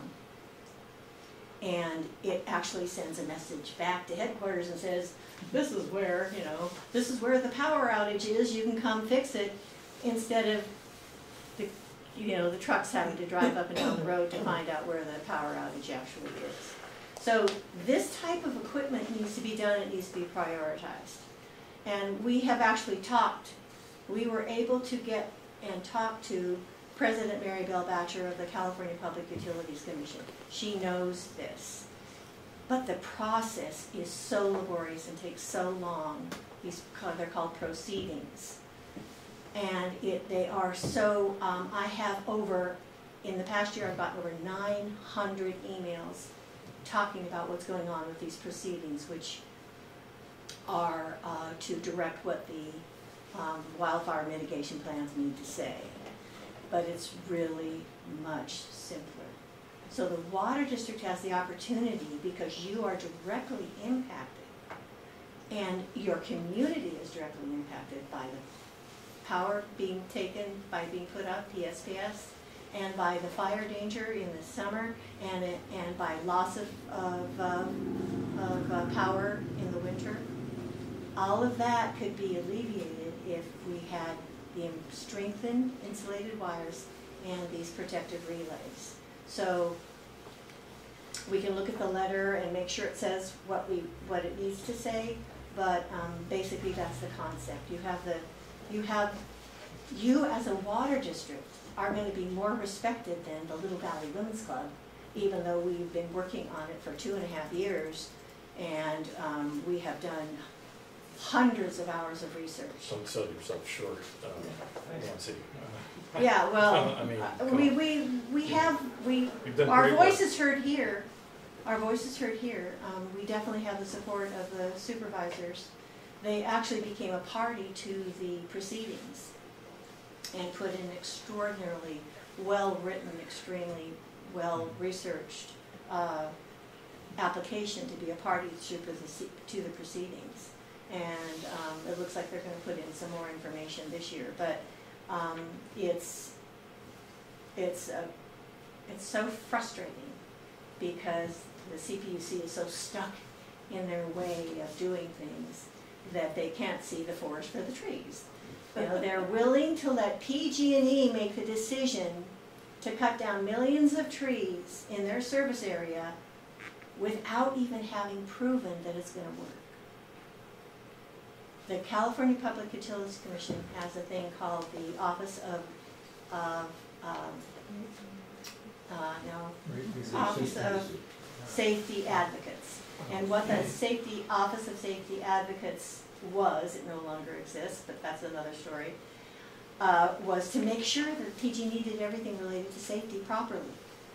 And they looked at this plan to cut down all these trees and said, you haven't shown any measurements, any information that proves that it's going to work. How do you know it's going to work? So anyway, I don't want to take up any more of your time, but they're ignoring their own Office of Safety Advocate. They approved it anyway. They're letting PG&E make the decisions instead of making the decisions themselves. So the letter goes to the governor, it goes to our legislators, local and state, it goes to President Mary Bell Batcher of the Public Utilities Commission, and it goes to the other commissioners. And the letter is, this water district is surrounded by Tier 3 areas, and they're planning on cutting down thousands of trees along and under the wires. And if you drive up 2 Bar Road and you get to where the creek's right down there, long slope down, and there are redwood trees on that side of the road, every one has the X of death on them. Every one of them. It's hundreds of them. You go up Bear Creek Road, go up West Park Drive. All those huge trees that are along the edge of the road there, that go down to the creek, have the X of death on them. Because they're going to cut them down. So we have to prevent that from happening. It will totally decimate our creeks and our waterways and your inputs, and it's just going to be awful. So they started with the private property last year, and those people, that's why we got involved. We have literally helped dozens of people protect their property so they could say no. You get to cut a 4-inch radial around the wire. That's the law, because that's going to protect the wire from whipping the branches and stuff. But you don't get to cut down my whole redwood tree or my whole oak tree or whatever the kind of tree it is. And I've got a lot of stories to tell you where they did cut them down and it caused a lot of problems. So Paradise is one of the stories. And that is where they had cut down the wires, they had cut down the trees around the wires as they had planned to do here, and those made wind tunnels that allowed the firebrands to be blown way past where the fire had started, way past where the fire was. And it went through those wind tunnels, and those firebrands came slamming into houses, and those neighborhoods burned up, and none of the trees around those neighborhoods were burned. They've got dozens of pictures from Paradise showing that. And if they create these tree tunnels for us, we're going to have that same problem. So we've got the fire districts writing letters. We're hoping that you will do the same. Let me know if I can help. I think I'm confused about what the ask is. Now, Yeah, we'll have this. Was this something that the environmental committee, I couldn't, the minutes hadn't been posted yet, so I wasn't able to see. Was this something the environmental committees approved? It was brought up during oral communications by a member. Because so it wasn't discussed; it was just read. After hearing what you said, yeah. And there's a lot of great information in there that I think, plus the impacts on us as a district from a monetary point of view, I think there's a lot more information that we need to put in a letter. I was under the impression that there was an urgency to this. Is this something that the committee can work on? They're going to be approving the current plan by the 1st of April. Okay. So you've got then time. we have more time. I was under the impression from it's urgent in that we don't want it to go another year. Yeah, no, I get that. The other thing is I know technology changes rapidly, and I think there's a way of being able to say that PG&E should use the best practices that are available in the That's utility. the exact terminology we'd like to use. Without really. necessarily, because I'm not a high voltage expert, so I don't exactly know what Right. to say the solution is, but I'm sure there are best practices out there that could be done. Is this something that the environmental committee could take on and come back? I mean, I think there's could. a- I mean, I was under the impression there was an urgency, and I was given a couple of letters to use as kind of a draft, and, have you guys met already this month? no, we have not discussed this. This has not been agendized on the environment. Because I just think that this, and then on the on those lines, is there anything we can do about that? In terms of them cutting trees down on that parcel, or is that not possible? Because that's through our watershed, that's really the prime jewel. Plus, when they cut those trees down, obviously they just buck them up or brush them up and leave them in place. Yeah. I mean, they're not cutting more trees there, they're just maintaining, they're maintaining now. I mean, that's been cut like that for years. I'm not really It's sure. definitely a wind tunnel, I mean. Yeah. Well, but I mean, we can't do anything about that, I don't think, right? No, you can't do anything. So, I mean, but that's what's talked about in the letters, Right. that's why I'm We confused. talked about insulating wire and so forth. Okay, but through that's- those areas. Okay, but I didn't get that when I read through this as much. There was a. And we could, if there's not an urgency, no problem taking it back and And I'd be more wordsmithing than it happy to come and at the environmental committee. Because I think I talking was about under the impression there was urgency. talking about to the get financial, this letter in. talking about the financial impacts, being very clear about the fact that we don't want that to expand, right, right? And to use best practices, and then on the distribution lines. yeah, I mean, yeah. So What's I mean, the those- environmental? Yeah. Well, I think at least Bring it back. the environmental planner should look at this and have her input, so it's a letter from the water district. So it has Okay, well, the water district's interests. Yeah, that's this would be what the- Yeah, from, no, that, it needs to be, in fact, there was actually a letter written, a year ago, and but it only talked about, not cutting down as many trees. Right. It And what we could wasn't do, very specific. My interests are financial, don't expand, and in terms of the impact on the community, upgrade your system. I can get the environmental planner to work with Nancy on another letter or on That'd be a great. different substance. I mean, if that's Yeah. what the board direction is, Yeah. that's what I'm looking for. Is I that think something that- that that could go makes to the sense. environmental Yeah. committee? It's on the agenda. It's on the agenda? Yeah. Let's put it on the agenda. Let's do that. Well, here's the thing about the agenda, boys and girls, and as I remember, is we set out some priorities and we want to keep on those priorities. And Sometimes yeah, things come up. Exactly. But this will be an easy lift, because we can get most of it done with the environmental planner and Exactly, that's and what I- Nancy, and then bring it for approval for you to kick it up. Sure. As long as there's not a big urgency, because Does the letter have to be in before April 1st? Yes, Yeah, so I Ideally. mean, that's not really gonna work that's, timeline wise.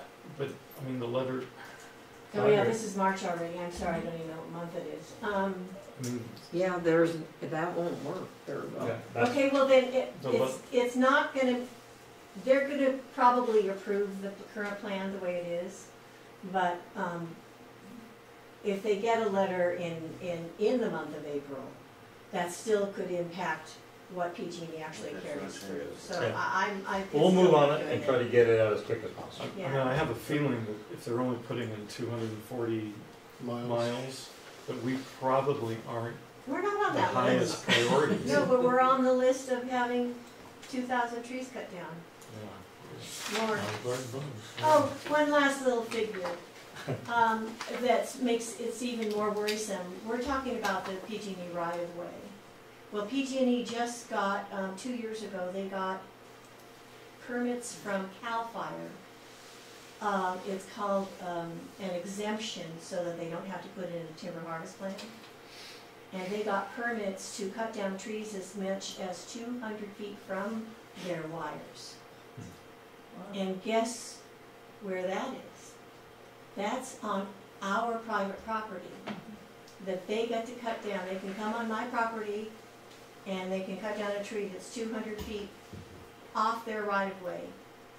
And if they declare that tree, you know, it's gonna fall on their wire, it's within falling distance, they can cut it down. Sounds like an injunction And needs to that's be for done. $500 million in 1 year, that's what they're gonna spend on it. You can't keep them off your property? I would. I have the guts and the knowledge to say, no, you're not gonna cut down that Right. tree. Go ahead and hold me liable Yeah, if it falls. They'd have trouble with me too. Yeah, absolutely. Okay, So you have direction? yeah, I'll have Carly reach out to Pretty Nancy intimidating. Macy and get this moving, get this back to the environmental committee. Lou, Lou Thank you said. so much. Oh, sorry, Lou. That'd be awesome. I have some comments to make, kind of in line with what Bob was saying. I did make it to the last environmental committee meeting because I was sick. I apologize, or I would have made these comments then. But, you know, we're trying to cajole and work with PG&E, it strikes me. So you have to be careful how you message. Oh, yeah, no. You know, and so towards that end, I agree with the spirit of the letter, but I have two things that kind of bother me. One is that we simply imply that if we stop cutting down healthy trees and replace it with high impedance arc fault interrupters, that solves the problem. I don't think so. For example, there are possible legitimate reasons why you want to cut down a healthy tree. You know, you mentioned that PG&E notified actual private landowners last year. I was one of them. They contacted me. They wanted to cut down a tree, a bay that was right. Our land abuts to Highway 9. Mm-hmm. And so I made an appointment with their arborist. We went down and looked at the tree, and the tree was leaning at a very exaggerated angle over Highway 9. It not only would have taken out the wire, it would have taken out any car that was coming by. Right. So, in my mind, that's what I would call an imminent public health danger. That adds to. We're not contesting. But I'm just saying we need to kind of acknowledge that you know, that's not what we're talking about. What we're talking about is cutting down healthy trees where you don't need to cut down healthy trees. Because I think they are planning on way overdoing it. So I actually approved it because it was the right thing to do. Not only for the knocking down the wire, but also potentially hitting water. We wouldn't react very well to that. I think we'd get defensive. So we need to keep that in mind as we're trying to talk to the person that we're looking for to work with. So therefore, I would recommend putting in a statement, something to the effect of, you know, we're going to suggest that we work with PG&E to fully investigate alternatives based on sound, comprehensive risk-benefit studies that minimize the impact of trees. And ironically enough, Southern California Edison did one of those. And they came up with the fact that they needed to fix their wires, and they committed the money to do it a whole lot faster than PG&E. So I'm all for that. That would be great. I just don't want to delay it anymore. You need to call for public comment. Yeah, any public comment on this? Bruce?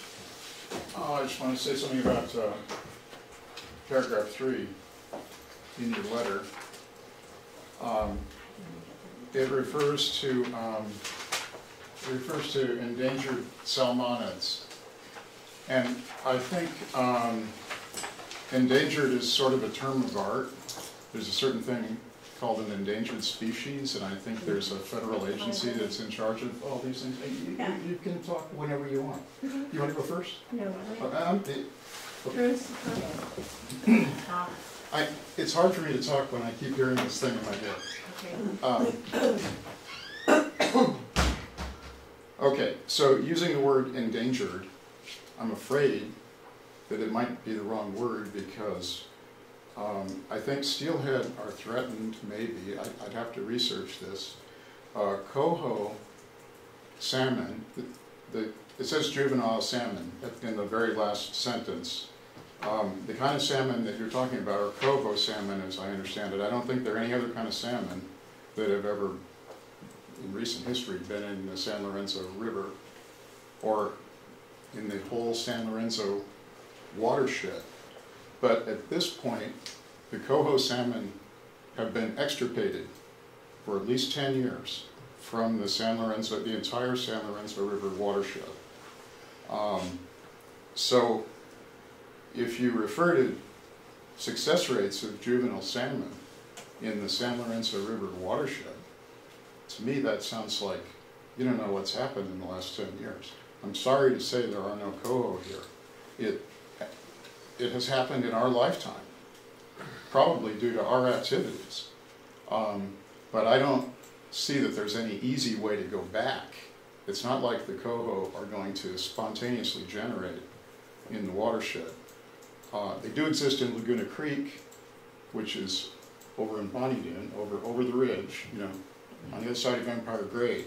So, you know, and I just want to say that recently I read an article in the newspaper, I can't remember when it was, maybe in the last year. It might have been talking about the Large Woody Debris Project, but it made similar comments about coho salmon as if they still exist here, as if the Large Woody Debris Project might do some good for coho salmon.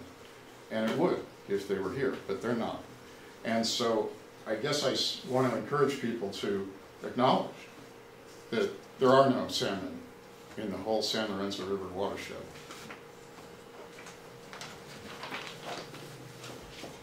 Thank you, Bruce. Any other public comment? Okay. Did you have a comment? Okay, all right. So we've got direction. This is going to go to the Environmental Committee. Yes. Next up, the consent agenda. Does anybody want anything pulled from the minutes of February 20th? No. Not hearing any? Okay. Motion to accept the consent agenda. There's no written communication, no informal material. I think that's Mike, go ahead. You want to say something? You're dying to say something. Did you make a motion to approve the consent agenda, or you just? I made a motion. Did I make a motion? We don't need one. Yeah, we don't need one. I wasn't sure. Okay. Anything else? Yes, everybody eat cookies, save the staff. There's plenty of them in the kitchen still. I like cookies. I Then buy we'll a call lot of this a wrap. cookies.